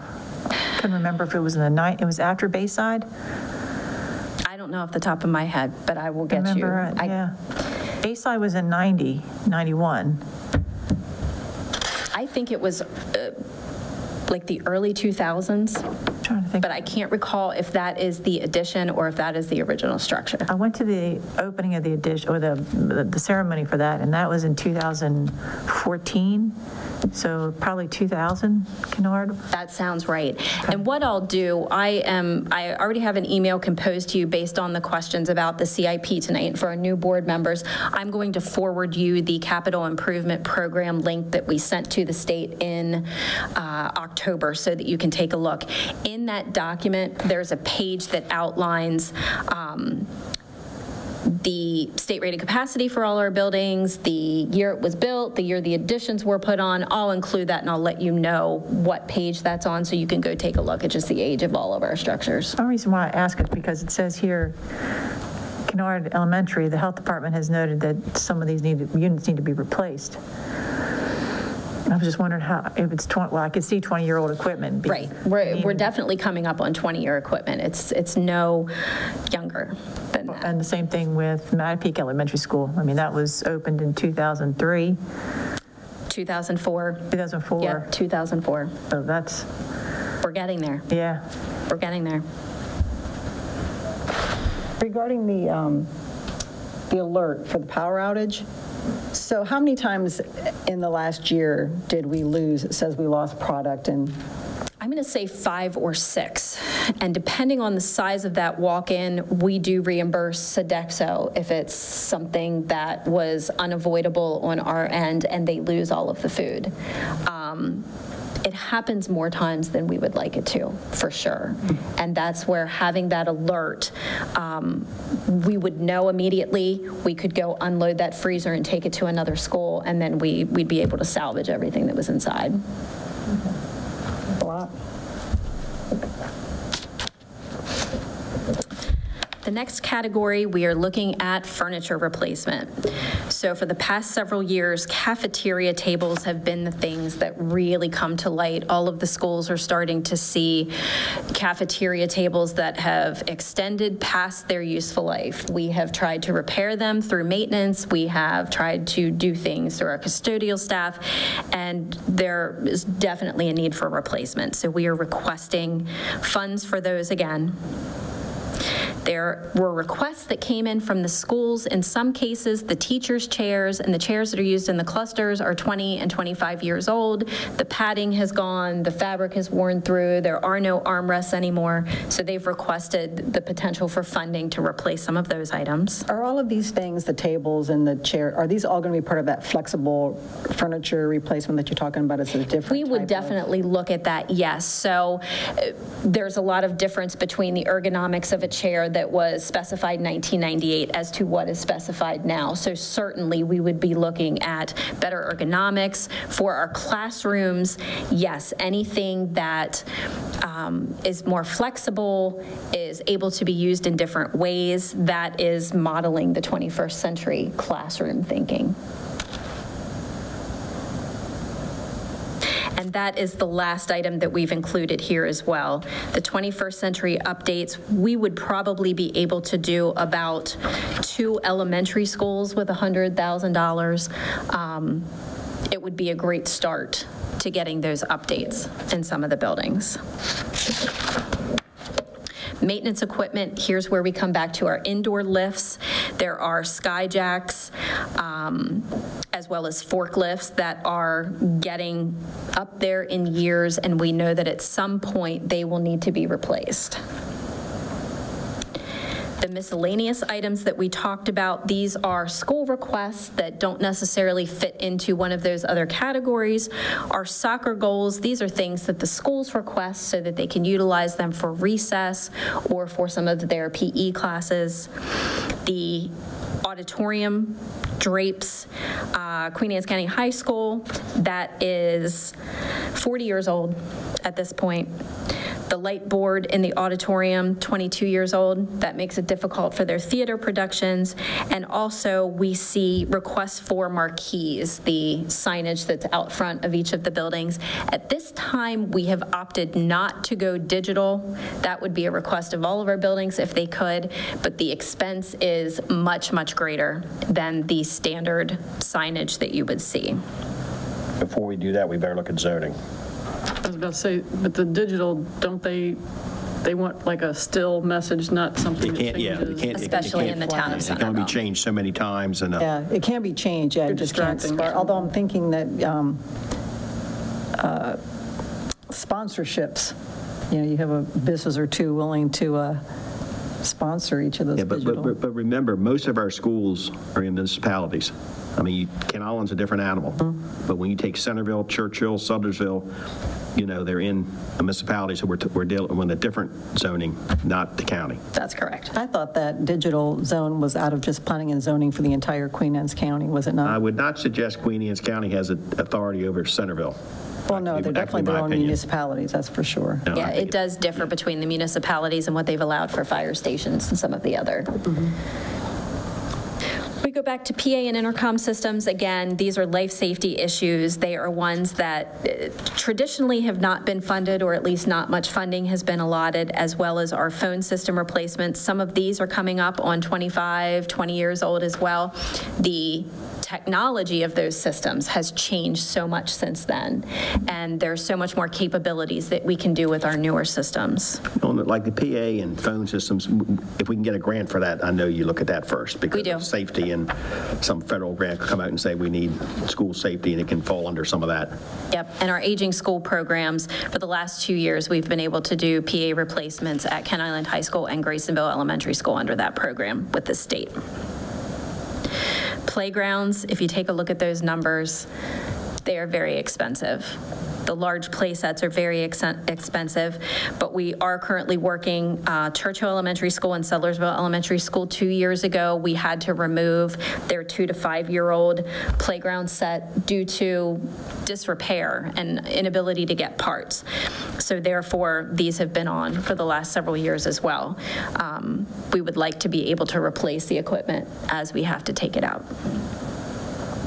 Portables, we did have a significant amount of portable funding last year. That allowed us to do exterior repairs such as siding and skirting and roofing on the portables. We do need to turn our focus to the aging finishes and the building components inside as well, because that's a standard repair that we have to do every so often. How many portables do we have in the county now? I believe it's 27. 27. At this point.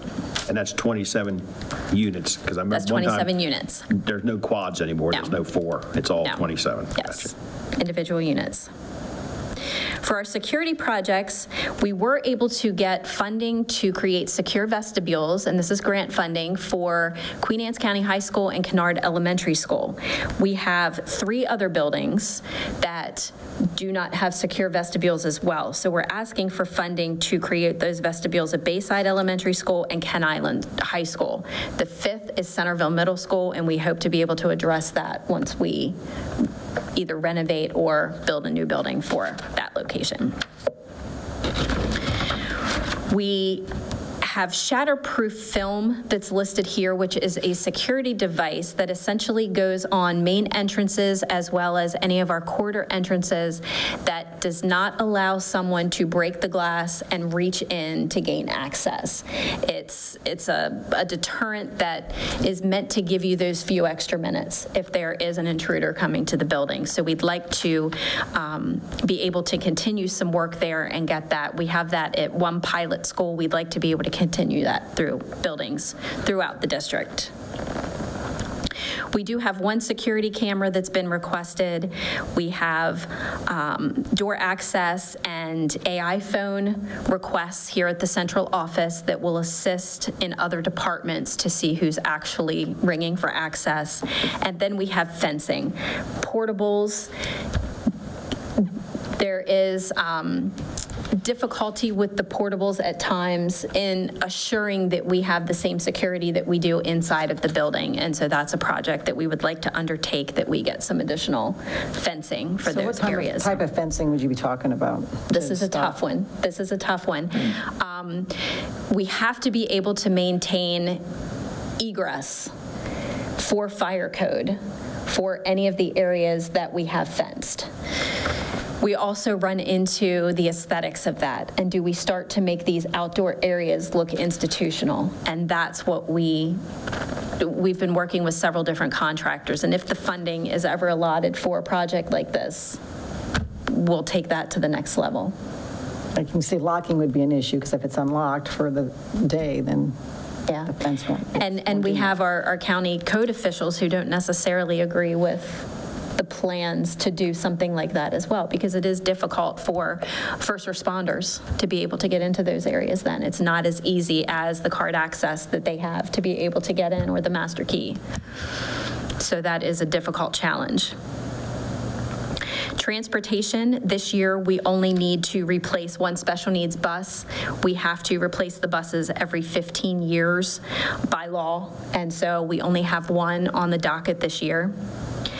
I'm going to bring your attention to the line item in the center here for transportation and let you know up front that this is going to be stricken. So in looking at our bus patrol contract, which is a stop arm camera project that we just initiated, there was some confusion in the clarity of the contract as to what happened, and it didn't give us clear direction. What happens with those fees that we incur monthly at the end of our 5-year contract? Mrs. Towers and I were able to speak with the CEO of Bus Patrol as well as our project manager, and what they have indicated is that Queen Anne's County Public Schools will not be responsible for any of those fees, that it's the revenue that's created from the citations that pays for those fees. If at the end of 5 years there is still money outstanding, if the citation program is still running, it will continue to pay against those, but Queen Anne's County Public Schools will not be responsible as indicated in the summer. So this will be stricken from the budget request. We, until we had clarity, wanted to make sure that we knew we had a request in for funding if it was necessary. Although we're hoping for not too many all our citations. buses and all our contractor buses have all this installed now. So Yes, that's basically correct. they're red light cameras where if you are stopped, lights are on, they're going to take a picture of you on both sides of you, and you'll receive a ticket. Yes, and the sheriff's office has already started rolling out the educational program on that. We're in the 30-day grace period, and as of March 1st, those citations, it's my understanding, will go live. So right now, everyone is getting a warning, and it sounds like as of today, we have 3 confirmed offenses that would have been able to have been given a citation. So that's since February 1st. We still expect to see more, because we only have 50% of our students on buses. If we are making as many stops a day as we would in a normal year, we expect to see those increase. Is there a standard fee with the citation? What type of money are we talking? I believe it's $250. I'll have to take a look at that again, but it was in that area. Ms. Towers is shaking her head. Right? And it probably goes against the vehicle, like a speeding camera. Yes. Well, we still want to hope we don't get a lot of them. Well, that's correct. We certainly hope that everyone is being safe. You hope it's Yes. a deterrent, but we did hear a lot on 213. There's certain places we were talking last year, I think, when they were doing it, that are real issues, that have a lot more than you would think. Yes, and so far, up until this point, we've only had the call-ins from the drivers that have really given us notification as to how many times that was happening, and it was quite frequently. So this, I think, will be proof as to what's been happening out there. So our next section is the technology plan. This is the 5-year plan that Mr. Combs devises for us for replacement of all of our devices, both student devices as well as staff devices. There are some infrastructure upgrades that are here that were not funded last year, so he would like to take care of that this year. We are looking at the purchase and replacement of computers for the labs, the computer labs at both the elementary level and at the high school level. He is also looking into the necessity for those, since we do have a one-to-one device at the elementary level, and we'll be corresponding with you about that. At the high school level, it's a little bit trickier because they have specialty software and programs that need to be utilized for the different classes that they are taking. That are not able to be downloaded onto their laptops. We have the CAD lab computers at both high schools. We are in year 3 of the lease for our student laptops for grades 9 through 12, and we are on year 4 of the lease for the Chromebooks in grades 5 through 8. So What does that mean of the lease? I mean, are these all we don't own them after the end of this lease, and we'd have to start again with? Correct. The lease term starts over at that point. So we paid about $2.2 million on the one lease for the high school over the 4 years? That information we would have to get from Mr. Combs, and I don't think he's here with us tonight. We can get any of the questions that you have specific details. We'll definitely get him to assist with the answers and the responses for that. Do we have an idea of how many units we were talking about? I do not. Okay, thanks. But we'll pose that question to him and see if we can get some responses. And it is in the 5-year plan, so we'll make sure that we can share that as well. Okay. This was decided back 2015. And then again in 2018. Yes. We came up with this. And the county commissioners, we sat in this room and it was decided that leasing was the best option for the county. The last item that we have here is our textbook category. This year, the reading, ELA, and English for pre-K through 5, we are requesting $500,000. Typically, that's about in the area that we see funding from the county in that $500,000 range. There were some other requests through CNI. Mrs. Towers was able to take a look at some of the savings that we had had over previous years in that textbook category, and we believe we'll be able to fund the other items that were requested through some of that savings. So, in our budget this year is the $500,000 for reading. When it says a pilot, we're doing a pilot now, and then we buy into it next year. Is that how it works, or? So come on up, Mr. Page, but what we generally do is we try it out first, right, with a few grades, work out the kinks, and then we go district-wide. Okay, so we're doing okay, so we'll just do a test page. Whatever. Right, but this $500,000 would be for the entire textbook adoption. Would be the whole thing if it gets adopted. Correct. But where's the cost of the first come from? Our operating budget? This is all capital. Well, I understand, but if we're going to pick out 2 or 3 grades, Still comes from here. Comes from here. But the $500,000 is if we decide to do it next year. Correct. I'm sorry. Go ahead, Mr. Page. I believe Mr. Page is here for questions about any of the textbook categories representing CNI tonight. So what, do you give it to a couple classes in each school, or how does the pilot work? I'm Michael Page. I'm with Curriculum and Instruction. I'm representing that department tonight. So how a pilot typically takes place is, yes, we receive materials from several providers, curriculum providers. We evaluate those. We select certain materials that we would like to pilot. We go through a pilot, we review those materials, and then we would go forward with whichever one worked best for us and had the best results. I don't know. A pilot takes a semester, a year, or? It does take different times. If you're piloting 3 different sets of materials, it can be longer. It's best to start pilots as early as possible so that you can have multiple times with separate materials, and you can review those. So yeah, so it can be a short pilot, depending on the with K to 5, that's a big pilot. That's a lot of grade levels. Where if it's just one environmental education, environmental science, it's just one class in our secondary level that may shorten the pilot.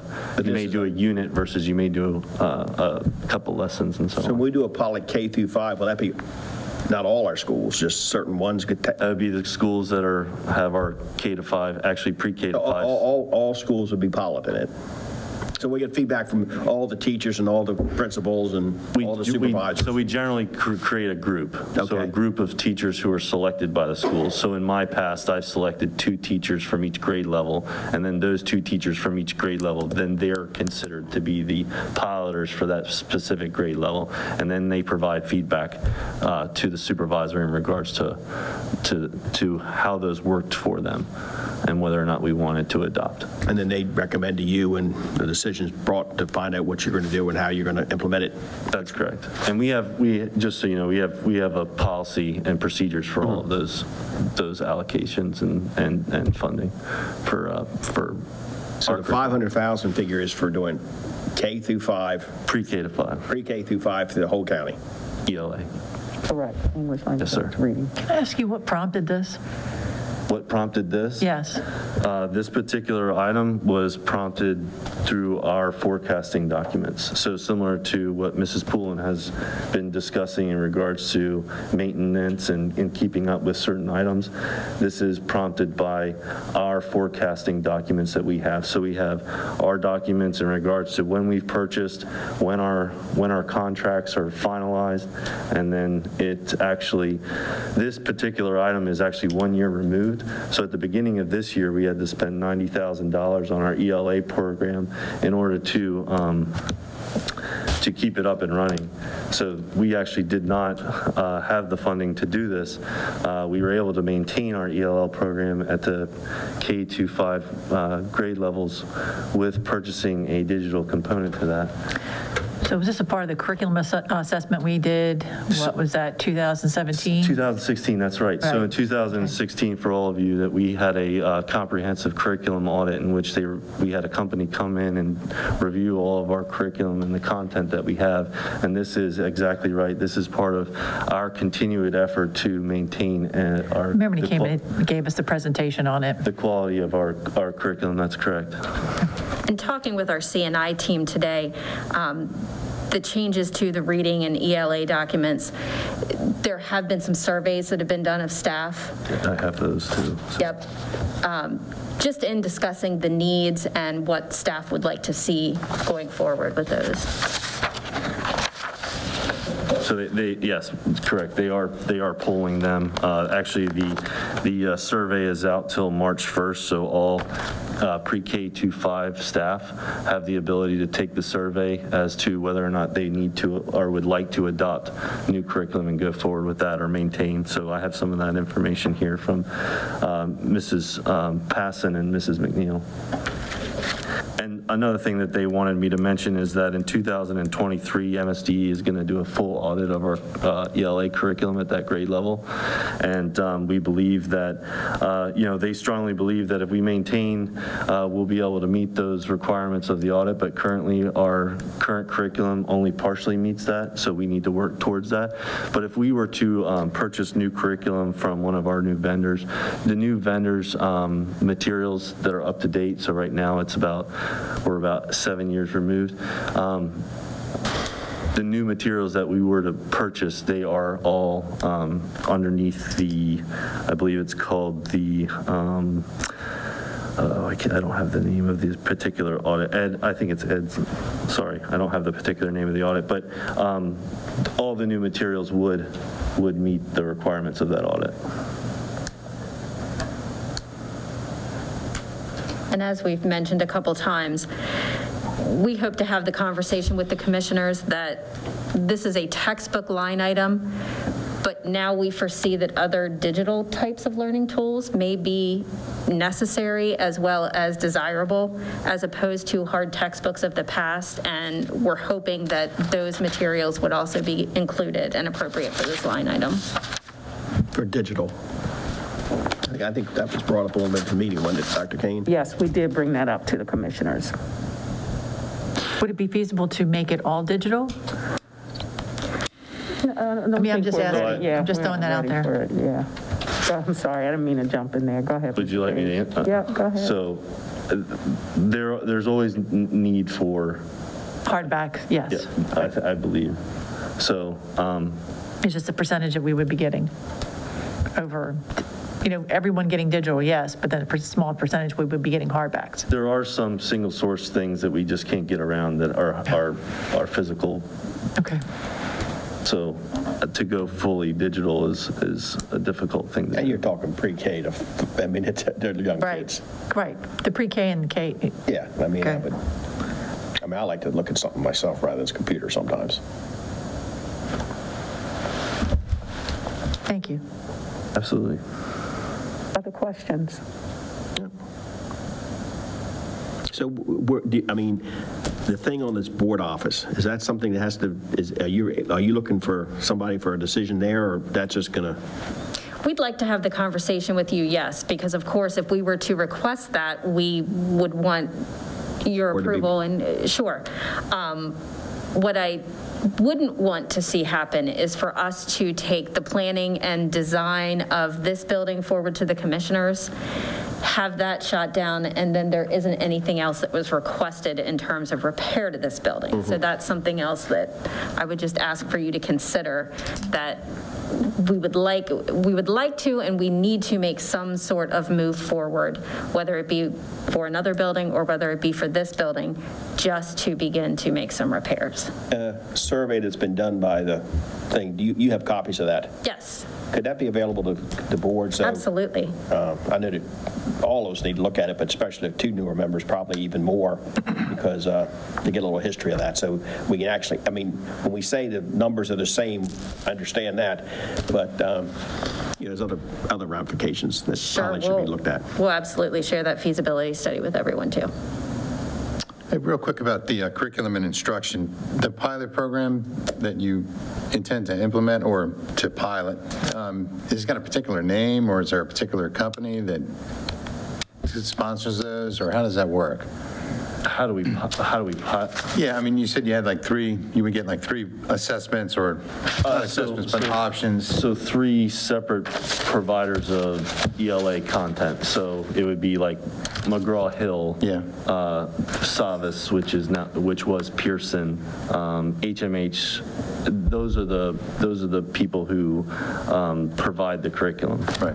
So they're the ones who make the textbooks. They make the materials, those type of things. So what we do as supervisors is we reach out to all of those separate providers.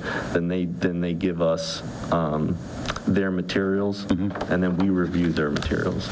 Okay, and choose ones that we would like to pilot. Right. Okay. And that's all through a committee. Okay. And then where can we get the information on what the committee's decided, which one you're going to go with, whether it's McGraw-Hill or another provider? So eventually, at the end of that process, we bring it to the board to approve the purchase. Okay. And where are we right now? We're looking...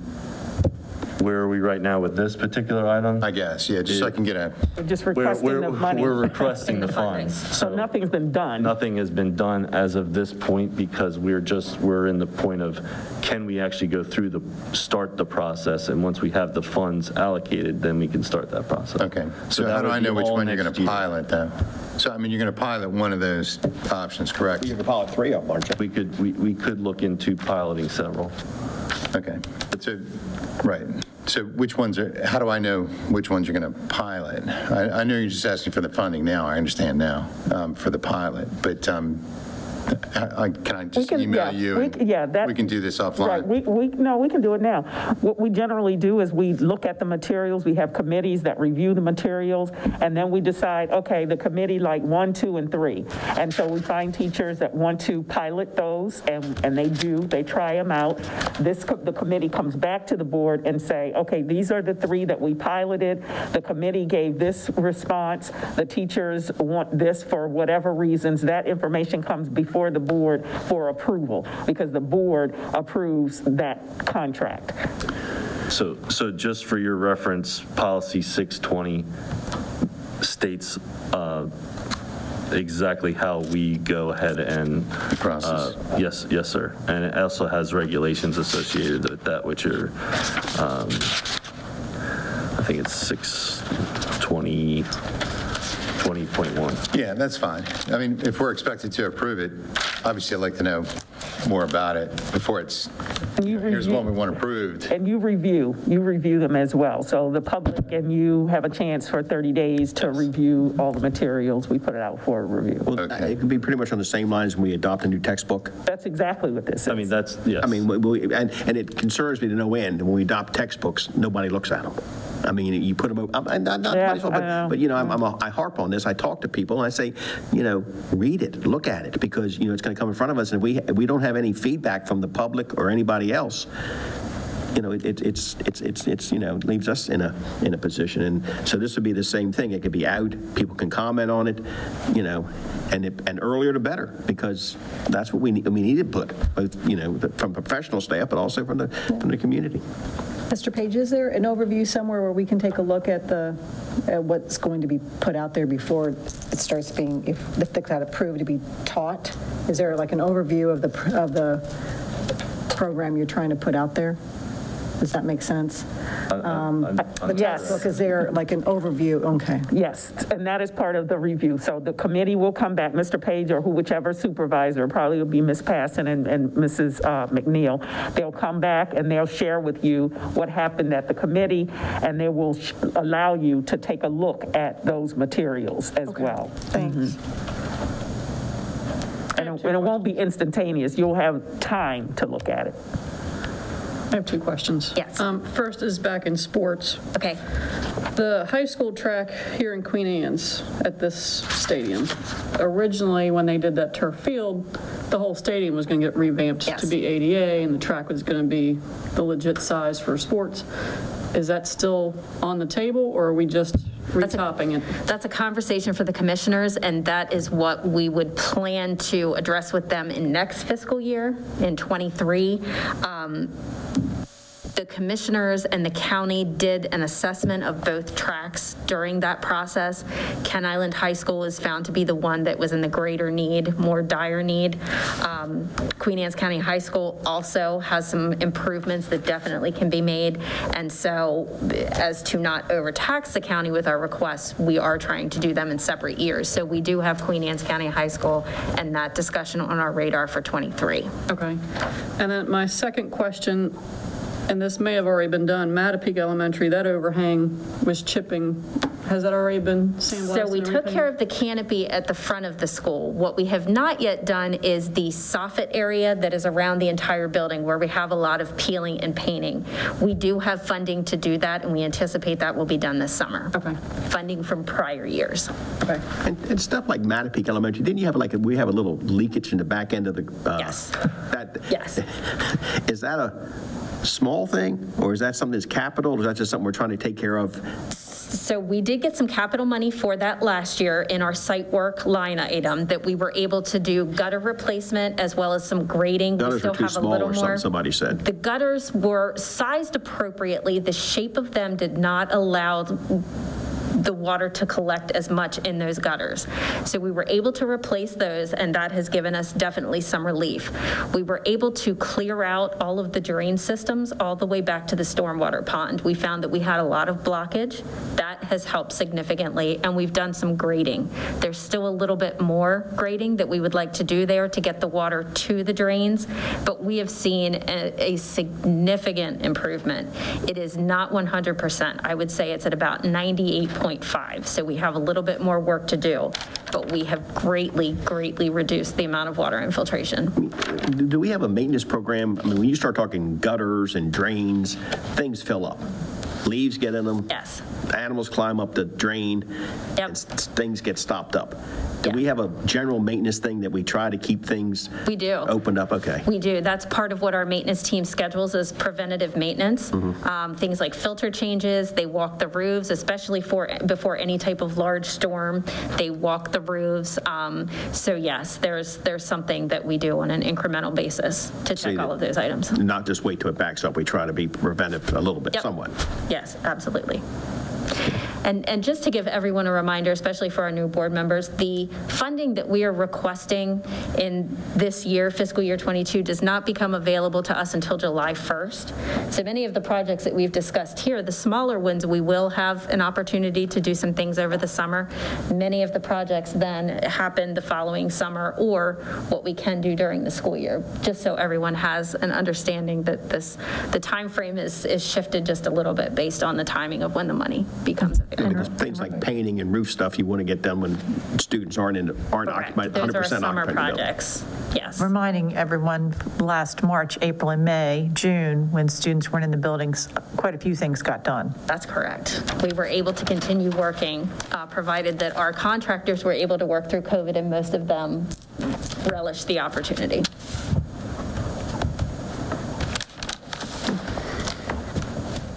Anybody have any further questions? Thank you. All right, Mr. Page, thank you very much. Yep.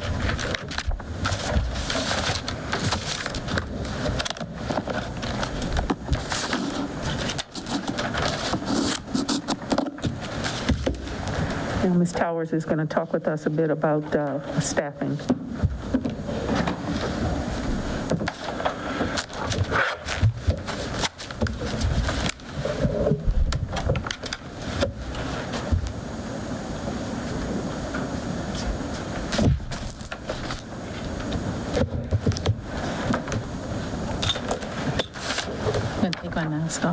Good evening, President Smith, Dr. Kane, and board members. This evening on your desk was the staffing for open positions by school, by grade. Our next step in the budget process that we've been doing, as Dr. Kane said, we are down to the wire here. We've done our due diligence. We've collected all the data that's helped support, build, and fiscally responsible budget. We have looked at all school requests and department requests. We've looked at the cost impact of 1 step and 1%. We've had results from the budget survey. We have our draft revenue numbers. We looked line by line by account number that flows through to the master budget here. So the next step is next week. We like to bring before you different scenarios. We'll have it emailed to you by Friday. And the sheet is in that corner or in that pocket on the left of your board book. This right here is the last step in order to build your master budget. So this right here, I'll explain into detail. This is the scenario. We'll have different scenarios for you next week. On the left-hand side is your revenue. What do we project for our revenue number? So we know in order to get a balanced budget, what is our revenue number? Then on the right is the variables that come into play.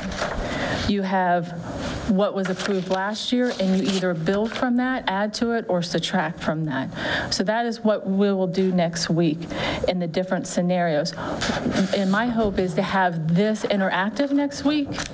So if there's, what is the impact if we take this off? You see the difference down here?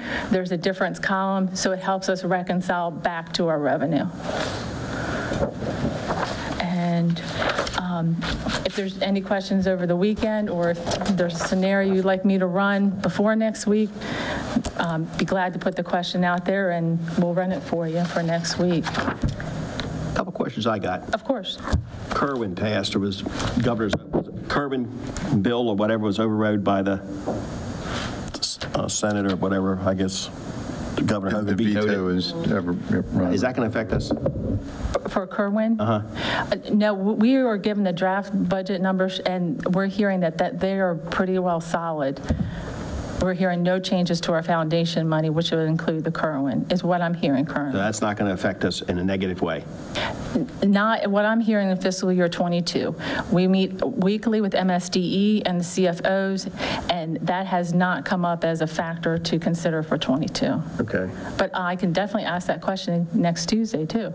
I just, with them. I mean, I'm just seeing this in the news or something, and it might mean nothing, it might mean something, but with the numbers they were throwing out a couple of years ago, moving this up the chain was quite scary, right. Especially when I see us, with our student enrollment being down, and understand to hold harmless and trying to keep things even. But, yes. When we're even and we start talking about steps and 1% and doing this and doing that, it's a real concern. And I know the board can decide on it. Tapping healthcare is not, to me, a good option, but that's just personally me. But we're running into March to get all this done, because I think, Dr. Kane, if I'm not right, you go in front of the commissioners on the 6th with the budget? April the 6th. And our meeting is the 7th. So, this board has to have this done, and because there's going to be a lot of decisions prior to going in front of the commissioners, then there's going to be more decisions after that. Correct. Over the past couple of weeks, we've kind of been in the weeds, looking at the data, building up the numbers to support what kind of decisions that have to be made.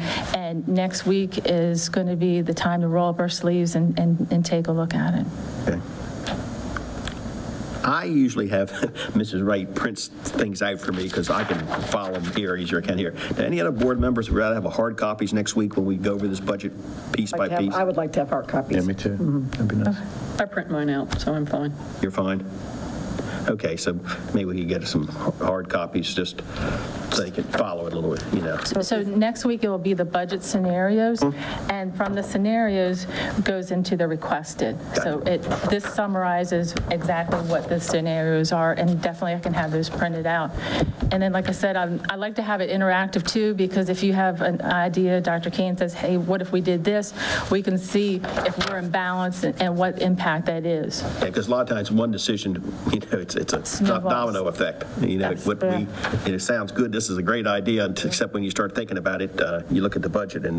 But you all have copies of everything at this point. You got the budget book. You have a new budget book. You've got the. Oh yeah, we got all that. Yeah, you got everything. It just was the day when we were going over this capital thing. You had Ms. Wright printed out. It's just easy for me to follow this, you know, thing piece by piece. Talk to Ms. Wright about you know, and just any board members can talk to Ms. Wright about that. But it's just sometimes it's easier to see the lines and what the numbers are. And make notes and everything, of course.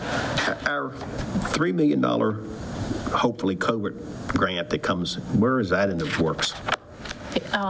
We submitted it? The application is due next week. Okay. What we have done is we've opened it up to all supervisors, principals for their requests. We've received the request back. The last request we're waiting on is for summer school, because summer school is going to be, and Dr. King can speak to this more in depth, but it's going to be open to more students than we have in the past. So that $3 million, it sounds like a big number, but we have to also account for in that ESSER request some PP&E, because that ESSER 2 goes from, it's a 2-year grant. So we have to take into consideration our PP&E needs too as well, in addition to summer school. So like I said, on Friday, we'll have the numbers for summer school projected out, but we have received feedback from and reviewed at executive team all the ESSER requests.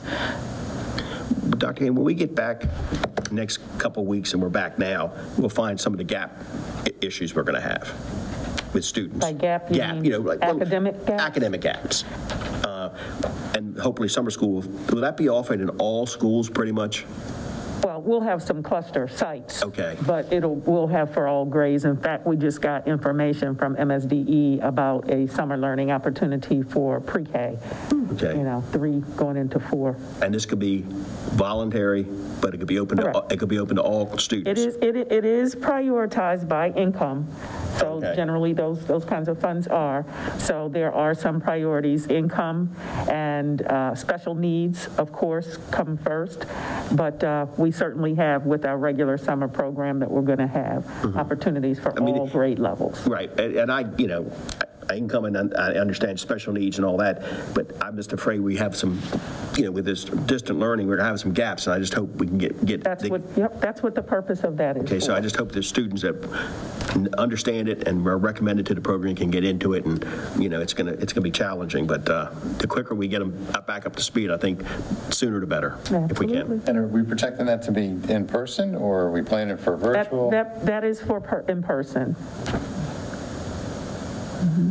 And with that, and I know it's probably premature, transportation, is that provided by the families, or will No, that we have transportation in the grant. In the grant, okay. So it could just be like, not regular school, but it would be regular school, you just go for a block. And you get on the bus. You get on the bus and come to school for 1 or 2 days a week, or whatever it is. That's correct. I believe that, is there 2 sessions, Dr. Kane, 4 So we're weeks? looking at 2 4-week sessions. 2 4-week sessions. So it'll be a 4-week session, 4-week sessions. So parents would have the option. Correct. The students wouldn't be going the whole summer, they'd be going half a summer. Correct. So remind me, does the board have to give grant spending authority for this new $3 million? We had to do it for the first $716,000. Do we have to do it for the $3 million? No, it's MSDE approves that. The individual, if so, I'll bring it next week. Yeah, the individual items, if they fall into the dollar threshold, then we would bring those, but the grant itself, no. I would just ask that we really look at PPE for next year, because we don't know what the burn rate's going to be. Yeah, 2 years. You have no idea what the burn rate's going to be, or how long this is going to last. Yep. Can we get grants for summer school? Just asking, is there? So some of this is grant. So the regular is across the grades, 1 through 5, or K through 12, I should say, is ESSER 2. And the pre-K, 3 years old into 4 years old, going into kindergarten, is a pre-K enhancement grant. So both of them are grants. Great. And then maybe some Title I funds might be available. And we always do Title I, and migrant families. Correct. Will that take away from the Title I funds we used during the course of school year? No. Okay. It's a total separate. Yep, that's totally separate. This is in addition to those funds. But with the pre-K enhancement grant, we are using similar criteria. So based on income, special needs first, prioritized. And I'm assuming we're tapping our staff, not volunteer, they're going to get paid for it, but to come in on a, yes. They're under contract for 180 days teaching. And some more, yeah. But they will be asked to teach that 4-week block. Yep, that is correct. So we've already started asking teachers to teach summer school, and so this is a public announcement. Please, please, please consider teaching summer school, because we need more and more teachers. So please consider. And a lot of the students that would be attending the summer programs are identified by teachers, or both teachers and the parents have Teachers concern? and the parents. Okay. There will be so many opportunities that if you want your child to go to a summer program, your child should be able to go. Okay. Dr. Kane, is that 5 days a week, and then what are the hours? It's 4 days a week, where the buildings are closed on Fridays, and it's generally a half-day program. And off the top of my head, I'm going to say somewhere between 9 and 12. Okay. Students start arriving generally around 8:30 or so. So, can this get? This is get out to the public as it rolls out. Once more it's information. Planned, absolutely, just like normal. Once everything is planned, that will definitely go out to the families so that they can make some decisions about if they want their children to protect. Because people start planning for summers, and absolutely. That way they could, the more information we get earlier, even though just like normal. Okay, just get out as early as we can, so they have the options to understand what's being offered. One other thing I'd like to mention is Gears 2 is out there. The grant application does end next Friday, too. It is a $1 million grant that they're awarding up to 10 schools statewide. It could be public, non-public schools. Mr. Page and other supervisors have worked hard on a proposal for Queen Anne's County, and just wanted to bring that to your attention too as well. That would be huge. When will we know about that? The application is due next Friday. The turnaround, they're telling me, is March 23rd to notify. So within a month. And there's 10 of them going out? There's 10 in the state that is going to be awarded at $1 million each. To a school system? A school system. So we're talking 23 school systems or whatever, plus private schools? Correct.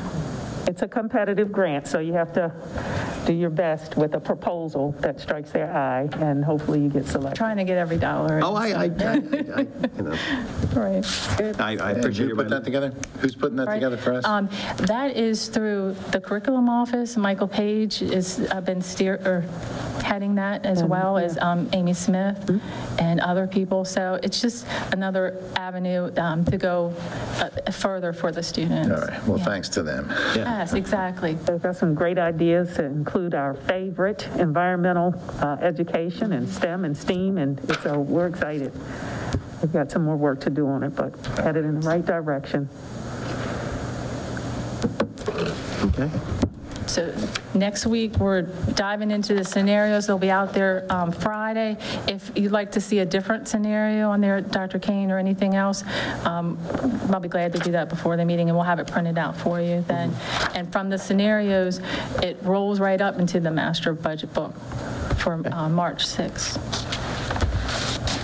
And don't forget, if you have questions, to post them to the spreadsheet, the question sheet. So, and don't forget to take a look at the responses that are on there already for the questions that have been posed. And you got a new link today, I think this morning, so that you have it fresh in your email. So it should be close to the top of your inbox. Yeah, so, because I see there's been posted from 120 up to the most recent one is 216. So, everybody, they have it. Towers, Yes. what is that page you're talking about? This? Oh, this is the scenario page. No, the other page. This right here, No, I have that one. Oh. The other page that you picked up. the 5-year comparison. Okay, so that goes back to that. Okay, thank you. Yes. So the 5-year comparison is basically going line by line in this budget book. It describes it in detail. You can tie it back to there. Thank you. I want to thank you, Ms. Powers, for keeping us so organized and methodical about this process, making sure that everybody has all their information and getting all their questions answered. You've done a great job. Thank you. Yeah, thank you for everything. Thank you. Be seeing a lot of you next couple of weeks. Okay, yes. Okay, that's the last we have there. Our future school board meetings, we have a work session next Wednesday, the 24th. We'll have a regular school board meeting March the 3rd, and we have 2 workshops scheduled in March the 10th and 17th. There are 2 other, there's a 24th and 31st. We'll just leave them alone right now and find out where we are after the next couple meetings. But like I said, Dr. Kane, the commissioners will be getting our budget on the 6th of April. So, we have to tie this up in March. Okay, any other things for the board? Any board have any questions? Hi, Ms. Bass, how you doing? Plenty of teachers, plenty of subs, everything going well? And no vaccine. Yeah, by the way, that's an interesting question. You see in the paper and you see things, are we getting our 100 a week? We share. We what? We share. We share the 100 a week With who? with pop-up clinics. Public clinics. But do the Board of Education people get to go? They get to go. I send out the links and they get to go. We're up to 330. A week? No. Are we getting 100 a week in our arms for our board people or our staff people? I can't say that you're getting 100. But we're supposed to be allocated that either through the health department or the CVS or Walgreens or whoever. Absolutely. Okay. And 330. we're up to 330 now. You're up to 330 as of today. And I think we're 600, 700 is what signed up for it or something. So we're halfway there. Up to the They people. can get it in their county if they can find it. Right. They live somewhere else. Okay. When they get it, do they inform you they have it, or do we? I did send out a Google Doc to ask that very question. It's running live. But remember, that's a HIPAA. They don't have to tell me their health issues, whether they get a vaccine. Am I right, Ms. Morissette? That's correct. Well, I just like to, if we have 350, we want 300 more to go. Names, we're heading in the right direction, and never fast enough, but at least we're keeping up on it. Absolutely. I have not gotten a link this week, so let the public know that. I have not gotten a link.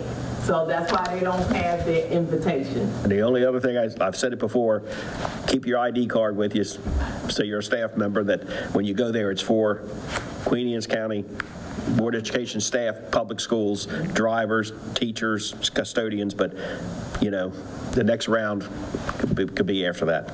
And to be clear, there's 100 doses that are allocated for education and daycare. That's 100 doses for public schools, private schools, Chesapeake College, and daycare providers. Not just us. We are obligated to do all of them. This week, no vaccine has been received when I left the building today. Today's Wednesday, so you haven't received this week's allocation. We have not. Because the lab it's manufactured out of is in the New England states, which is getting hammered. Yeah. So the weather is impeding our deliveries. Okay. How's our numbers looking?